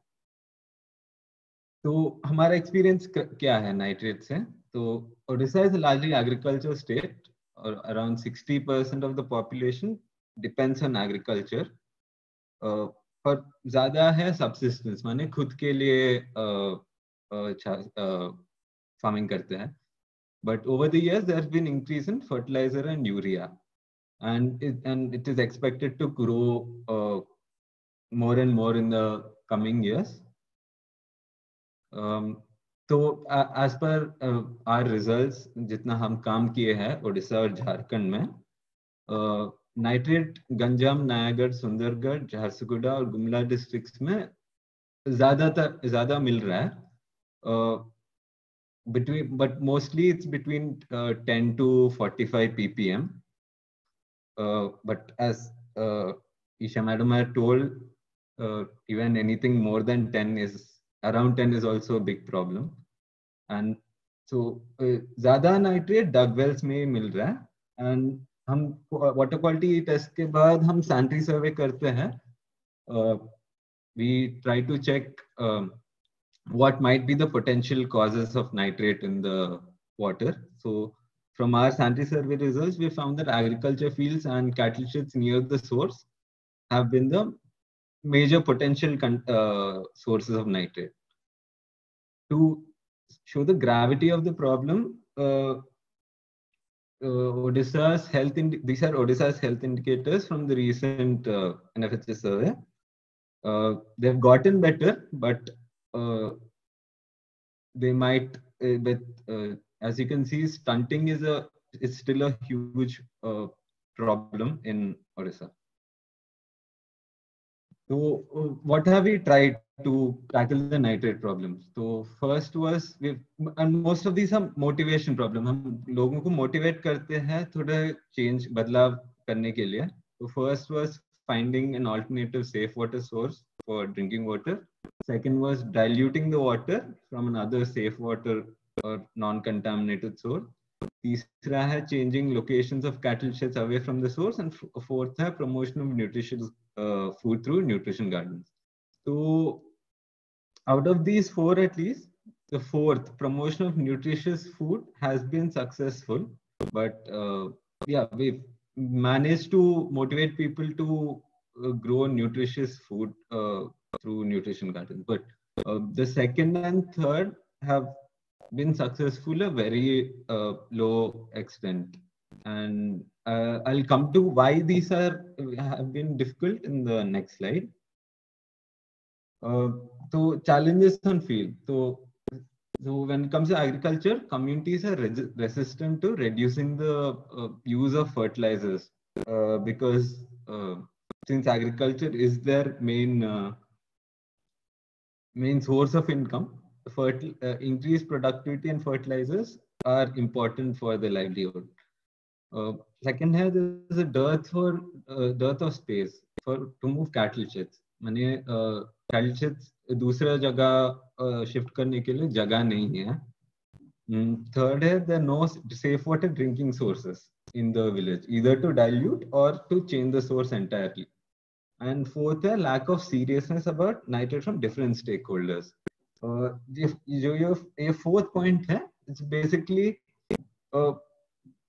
even bacteria is, when it comes to water quality, bacteria is assumed to be the biggest problem. Then of late, from at least from the government side, fluoride in Odisha has been taken into account to some extent. Yes, through Anganwadis, nutritious food is provided, but that's more from the nutritional point of view. So anything caused by nitrate specific issues are not taken into account while talking about nutrition.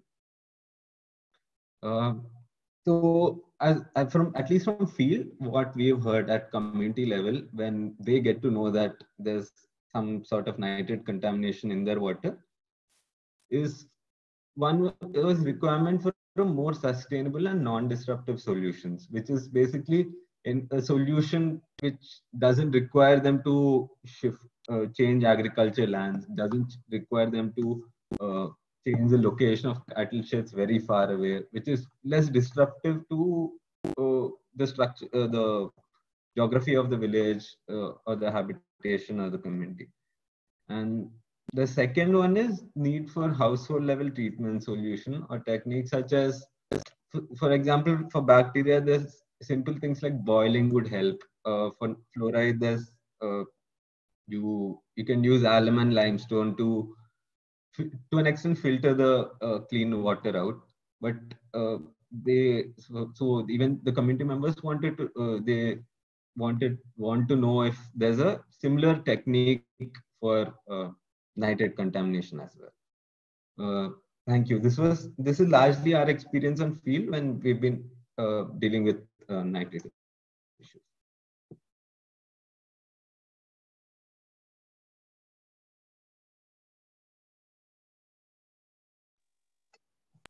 Thank you, Varunji, for your wonderful presentation and the stories that you have presented from ground. So अभी हम लोग move on करेंगे हमारे question and answers के ऊपर. We have already shared the link with you, जहाँ पे आप लोगों ने अपने अपने questions यहाँ पे answer किए हैं. So I will now request जो questions आपने यहाँ पे दिए हैं वरुण जी के लिए, जो वो answer करेंगे. So I'll just request Sundar sir to kindly facilitate that session.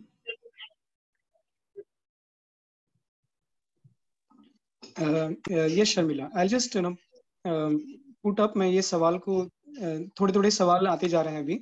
मैं उनको यहाँ पर summarize कर रहा हूँ. Hello, Sharmila. Can you just confirm if मेरी आवाज आ रही है क्या? इसमें sound coming है?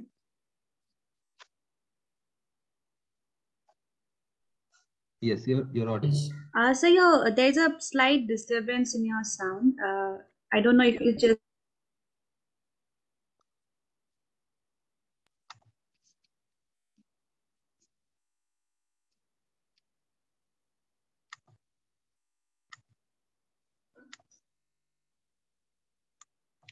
Okay.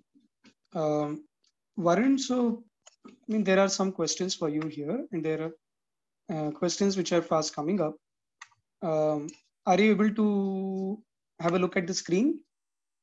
Yes, the screen is visible. I'll just keep copying and putting it over here so that I'm just copying and putting it into a place so as just to avoid, people from disrupting further.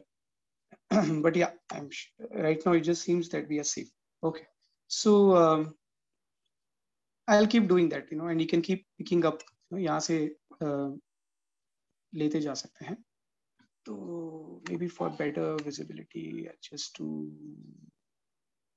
wrap. Is this better?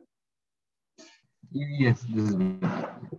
Rashika, on how have you been able to leverage clean water schemes and missions for what you're talking about? जैसे कि, for example, Jal Jeevan Mission or any other.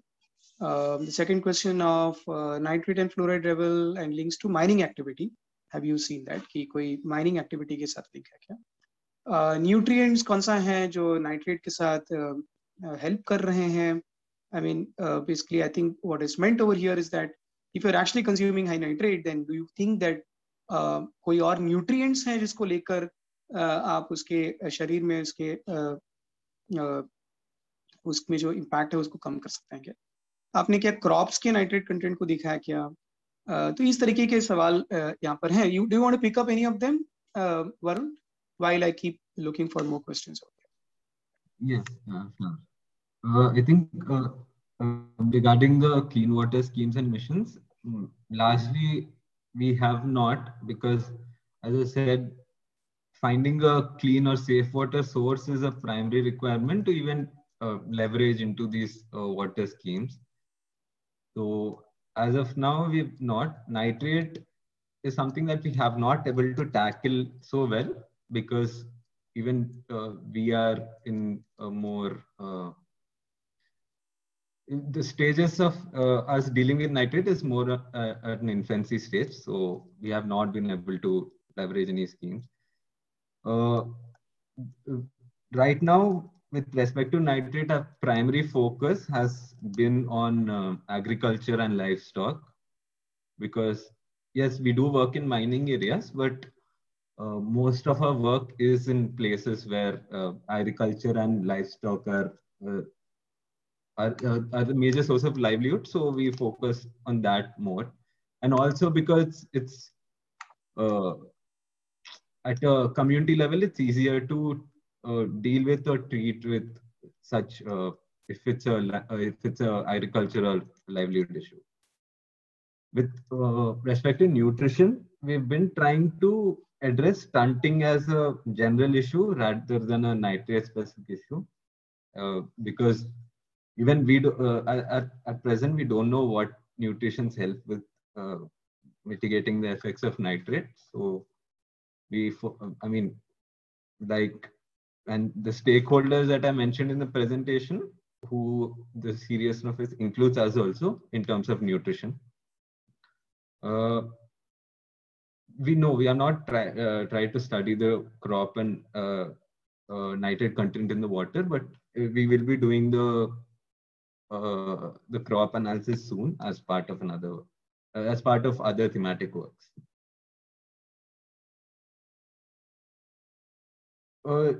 Any specific reason? Not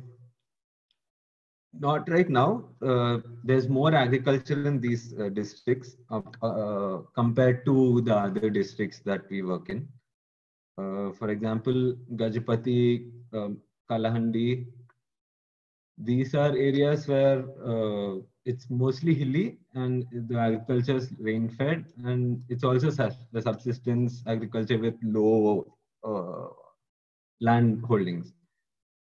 So we have, and so these are areas where we haven't been able to find nitrate as much as in the other districts. Which compound may make nitrate fluoride? I'm not sure. I don't know. Appropriate time, month of nitrate testing. So we do most of our testing pre-monsoon and post-monsoon. because these also clash with the agriculture seasons, if not completely, but to a certain extent. So I think pre-monsoon and post-monsoon, at least for us, has been the strategy. And we do need-based testing after the any sort of intervention that has been tried out in the MNT.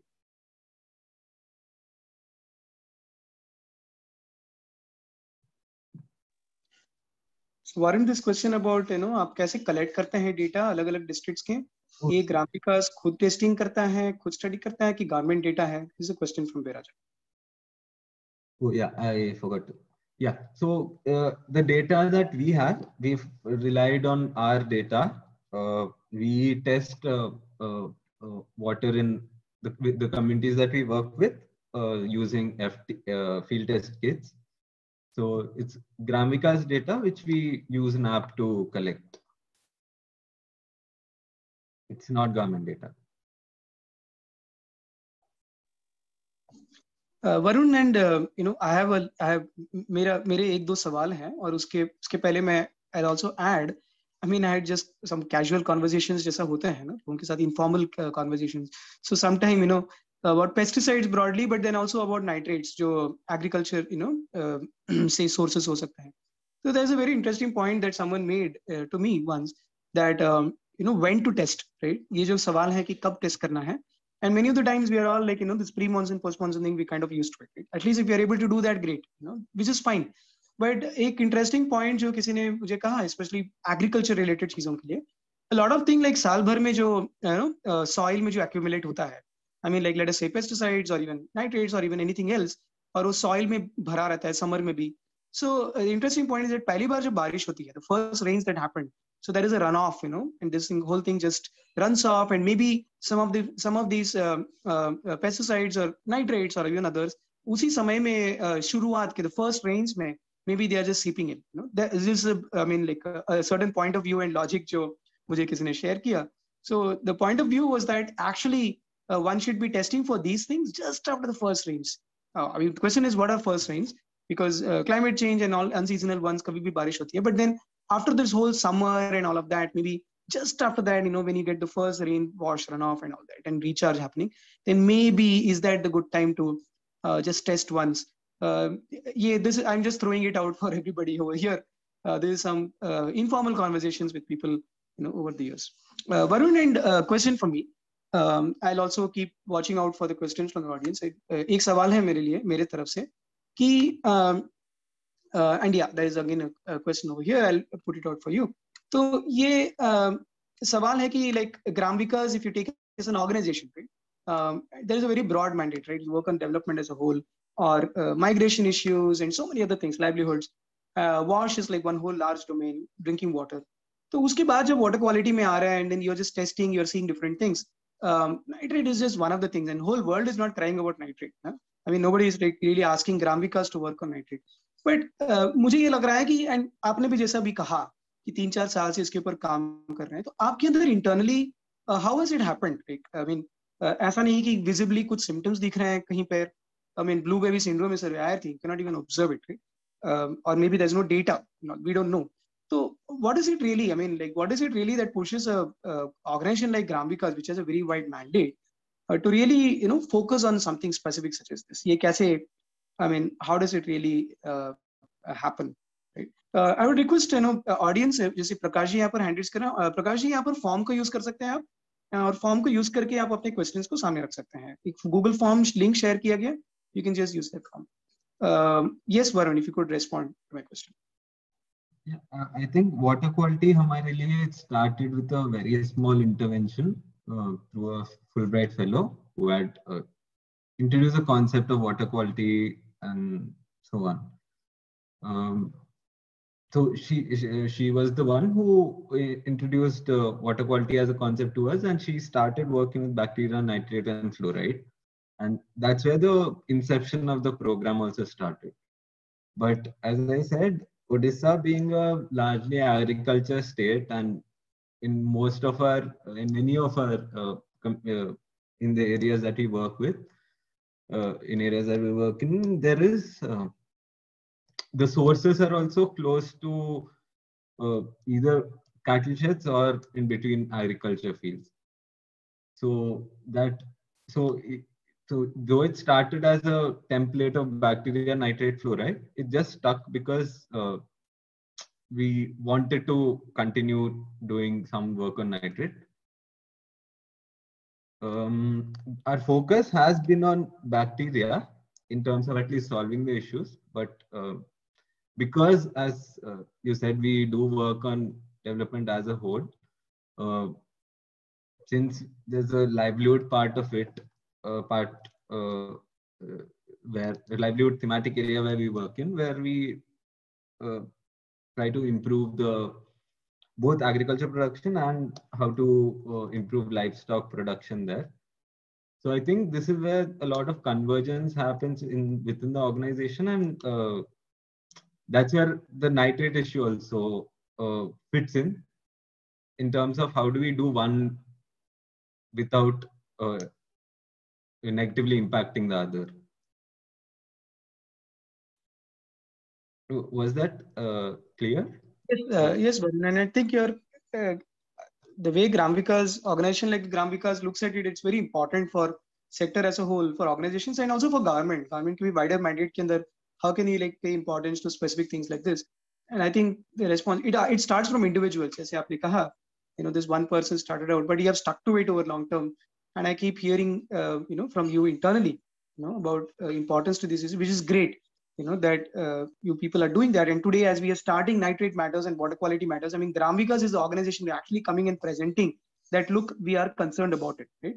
So it actually tells a lot, about the organization. Thanks a lot, Varun, for coming in and to share.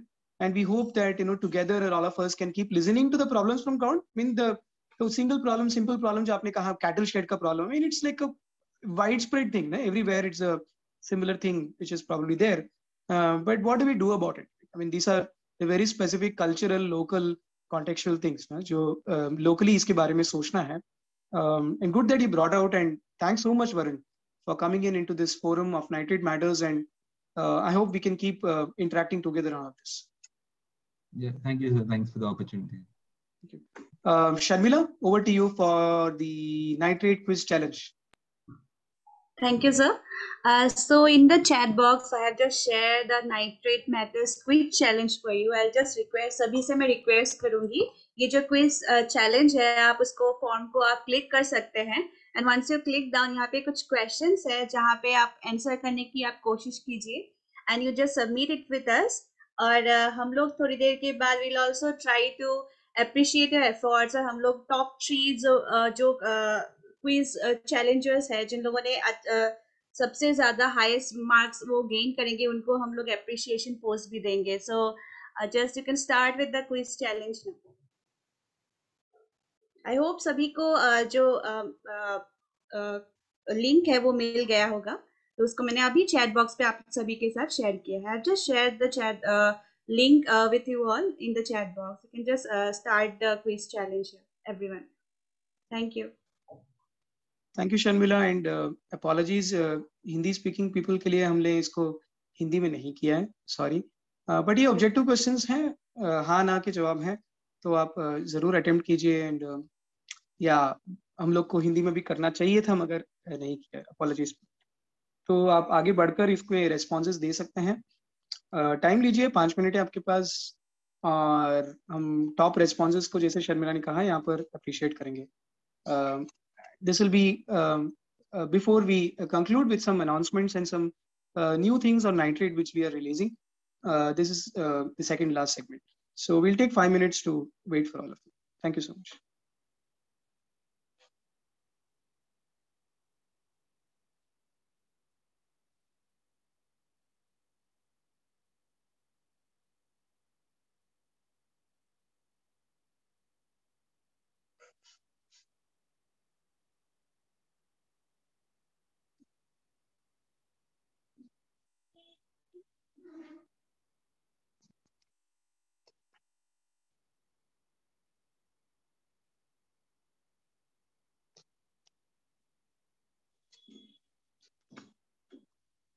Thank you. We started receiving responses. And okay, आप में से थोड़े लोग काफी high score भी कर रहे हैं. 7 is the highest score till now. We don't know who's that. Check करेंगे ये 7 किनको मिला है. We'll check that. Yeah. Okay.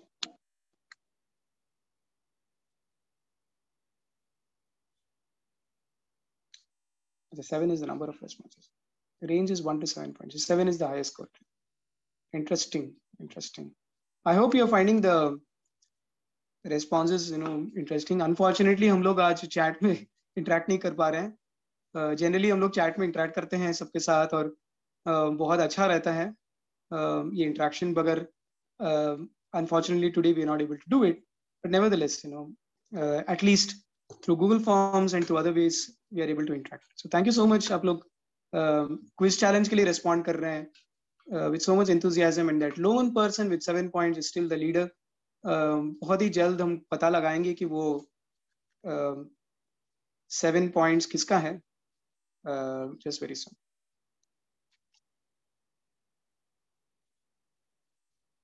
Okay, we're still getting responses. Last few minutes हम लोग wait करेंगे. We have 3 more minutes. We'll wait for it, and उसके बाद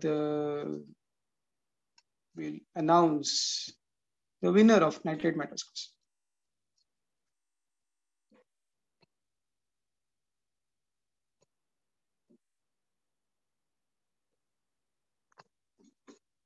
$18 responses till now.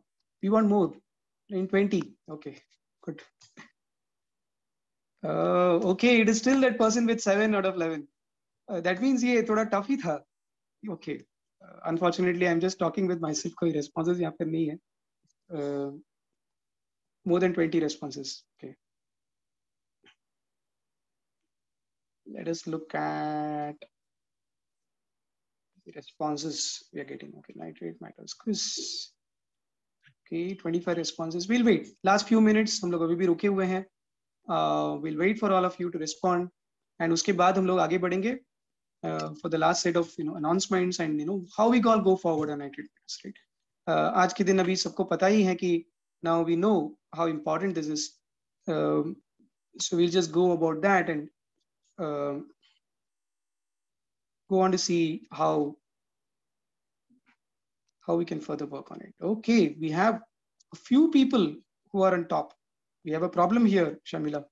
कोई एक नहीं, दो नहीं, 3 लोग हैं जिनको 11 से they've scored 7, the highest score. That's great. So Sharmila, I'll share the feed with you. So Yes, sure. You can keep doing the needful. I hope you are able to access it. Okay, we have 40 responses. While I was looking at the response sheet, I was just at 20. So we 40 tak hue hain, and still it's that 7, which is the higher, because I think some of the questions are maybe a little bit very quite new, for most people. Okay, so we have a few people who. So Sharmila, can you just let me know if you're able to open up the link which I've shared with you, and then you can work on the winners of today's quiz while we move ahead. Yes, sir. Just got the link. I'll just work on it. Okay, if you're able to open it, fine, great. Wonderful. So हम लोग 50 response तक wait करेंगे. We'll wait for 50 responses, which is great, and move on. From there. Just last 2 responses. आखिरी 2 responses के लिए हम लोग wait कर रहे हैं. Just wait for the last 2 and then move from there. Okay, 49, 50, and just keep responding. आप लोग अगर लिख रहे हैं, आप लोग अगर respond कर रहे हैं तो keep responding. आप लोग respond कीजिए. मैं सिर्फ screen share यहाँ पर बंद कर रहा हूँ. The quiz challenge is open to all of you. आप लोग इसको करते जाइए. While we move on, to the last segment of today's session, and this last segment may I would like to invite Biraja over here, and Wahid, Biraja Satyapati को permission दे सकते हो? Yes, sir. Host है ना. Viraja Satapathy. Viraja, she's one of the brains behind this whole series, Water Quality Matters and Nitrate Matters. My inspiration for starting out on this, came from a conversation with Viraja, and she has been, in the first batch of water quality management course in August. A true water quality champion. Jo Chhattisgarh state mein she has brought so many people together into working on water quality issues. And along with Shweta in her team and others, Charmi, Nityanand, Saket, and so many others. I'm missing your names, sorry, but you're doing fascinating work in Chhattisgarh. And Viraja, what do you think about water quality matters and nitrate matters, the way it started, and how do you see it going forward, from yourself, from your side, and also from UNICEF's side? Yes, Viraja. Thank you, Sundar. So thank you so much for just our conversation led to such a wonderful initiative of discussing on water quality. And this is just the beginning and the first attempt to have a conversation with a series of different stakeholders with a series of discussion coming ahead. So in Chhattisgarh, we are trying to collaborate with different type of people. Water quality is always thought to be a domain of an export. So that is a myth actually. That's why everybody here it's like we are hearing we hearing from export like Isha. Research, academics, and a lot of initiative at policy level, and also hearing from Varun, from Grambikas, who are trying to do something at the field. So it is important to link when we are talking about any water quality monitoring and surveillance system. It is a complete cycle of water. It's not just water quality testing at laboratory or any decisions at our policy level, rather to involve everybody and to just link all the dots which is missing. So this is the attempt to more of sensitizing people, because hardly, even as a professional of last 18, 19, 20 years, most of us are working here, but we hardly listen to such a particular specific water quality was never a focus ever. So it was more of anybody speaking. Sometimes we used to speak on bacteriological contamination, not on other geogenic contamination, chemical contamination. So this is a very good initiative. Thanks a lot.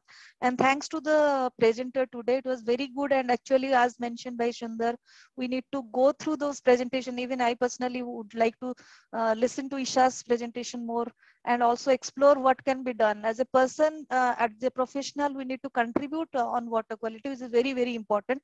Even on JJM, we are talking of a safe water. It is, when we are talking of drinking water, it should be safe. So safety is all on all parameters. So that is how we need to think and work. So all of us can contribute. It is not you, me, and or a particular individual or participants. Everybody can contribute. So next time, as mentioned, Sundar was mentioning, we are talking about, we will be having a series of conversation. So today morning only we talked about the next conversation. We can focus on pathogens, which is very important.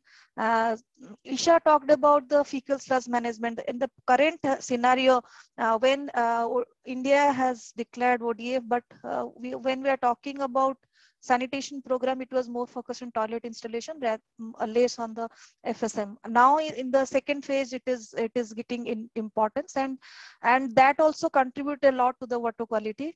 And when we are talking about the water supply to every household, that is a very important to have a safe water. So pathogens, actually, it is very important to understand. First of the thing, there is no data on pathogens. Very less data you will get.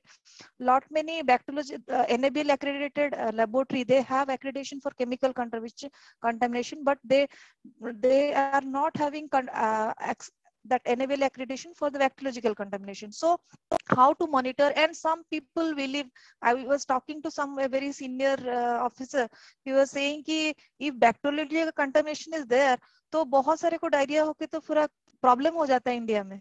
So that is also a belief कि some people say कि no इतना भी ज्यादा नहीं है, we have immunity, we can do it. So what is to be done and how we can take it forward? Let us think for the next session and also contribute how we can do. Thank you so much, Inder, for the this initiative and collaborating with UNICEF Chhattisgarh. We owe a lot to INREM. Thanks a lot.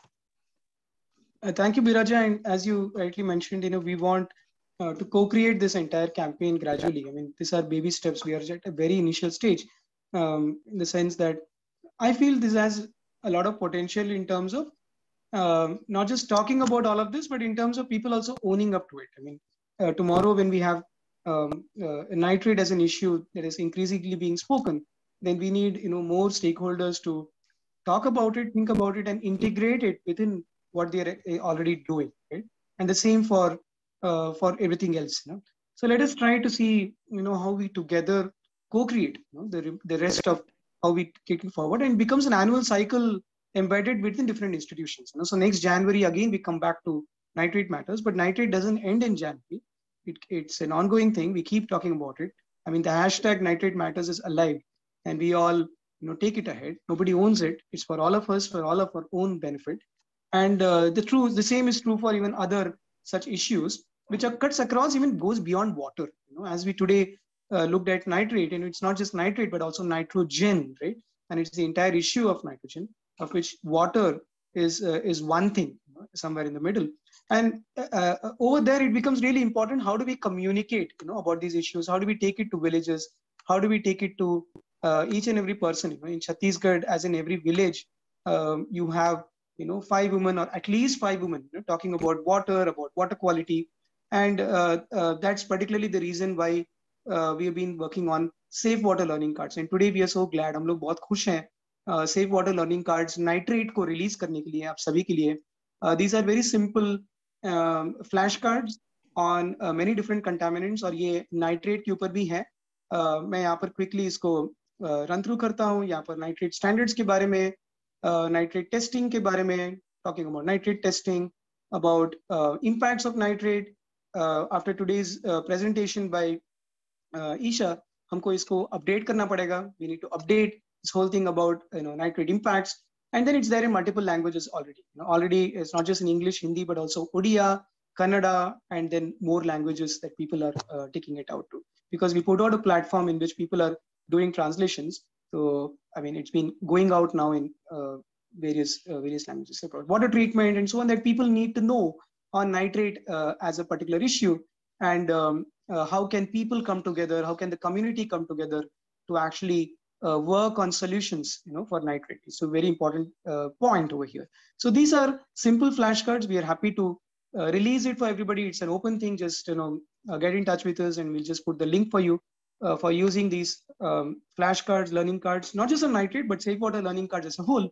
And if you want to contribute, अगर आपको contribute करना है, अलग-अलग भाषाओं में लेके जाना है, not just Indian languages, but globally anywhere, please feel free to contribute, and we'll be happy to work together with all of you. Thanks so much, Biraja. Thanks so much, UNICEF, World Bank, all of the other institutions. And over to you, Sharmila, to announce the winners and also towards conclusion.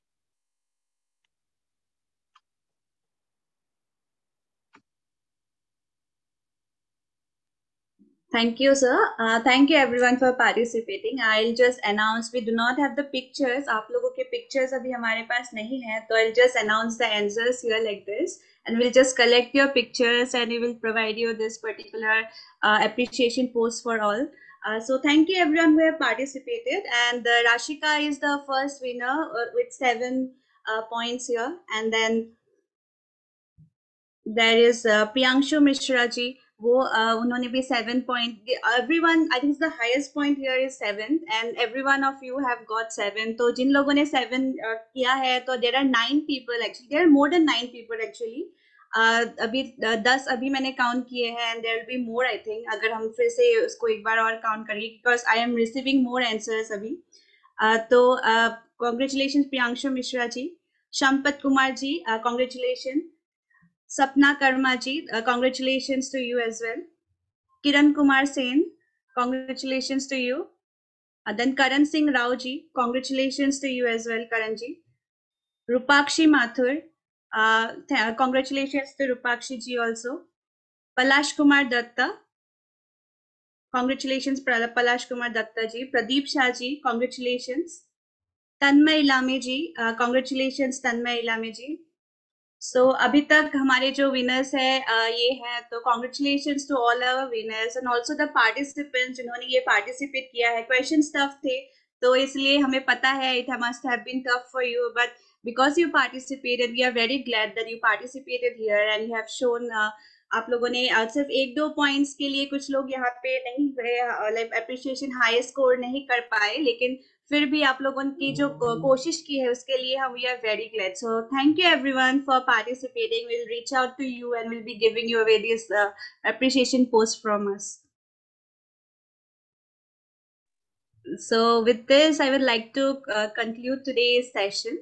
Thank you everyone for your participation. Thank you our esteemed guest here, Isha ji. Thank you Varun ji for sharing the stories from ground, and everyone who have participated so well here. हमें दुख है कि आज हम chat box पे आप लोगों का सुन नहीं पाए आप लोगों की बातें, because we know how active the chats are always with us. So we are very sorry about this inconvenience, but otherwise I think so it was आप लोगों की cooperation and support की वजह से ही ये जो session हुआ है वो मुमकिन हुआ है. And we'd like to dedicate this particular session and entire this month for nitrate issues in ground, and we hope that we join hands and we work towards it. So thank you everyone for participating, and with this we'd like to conclude today's session.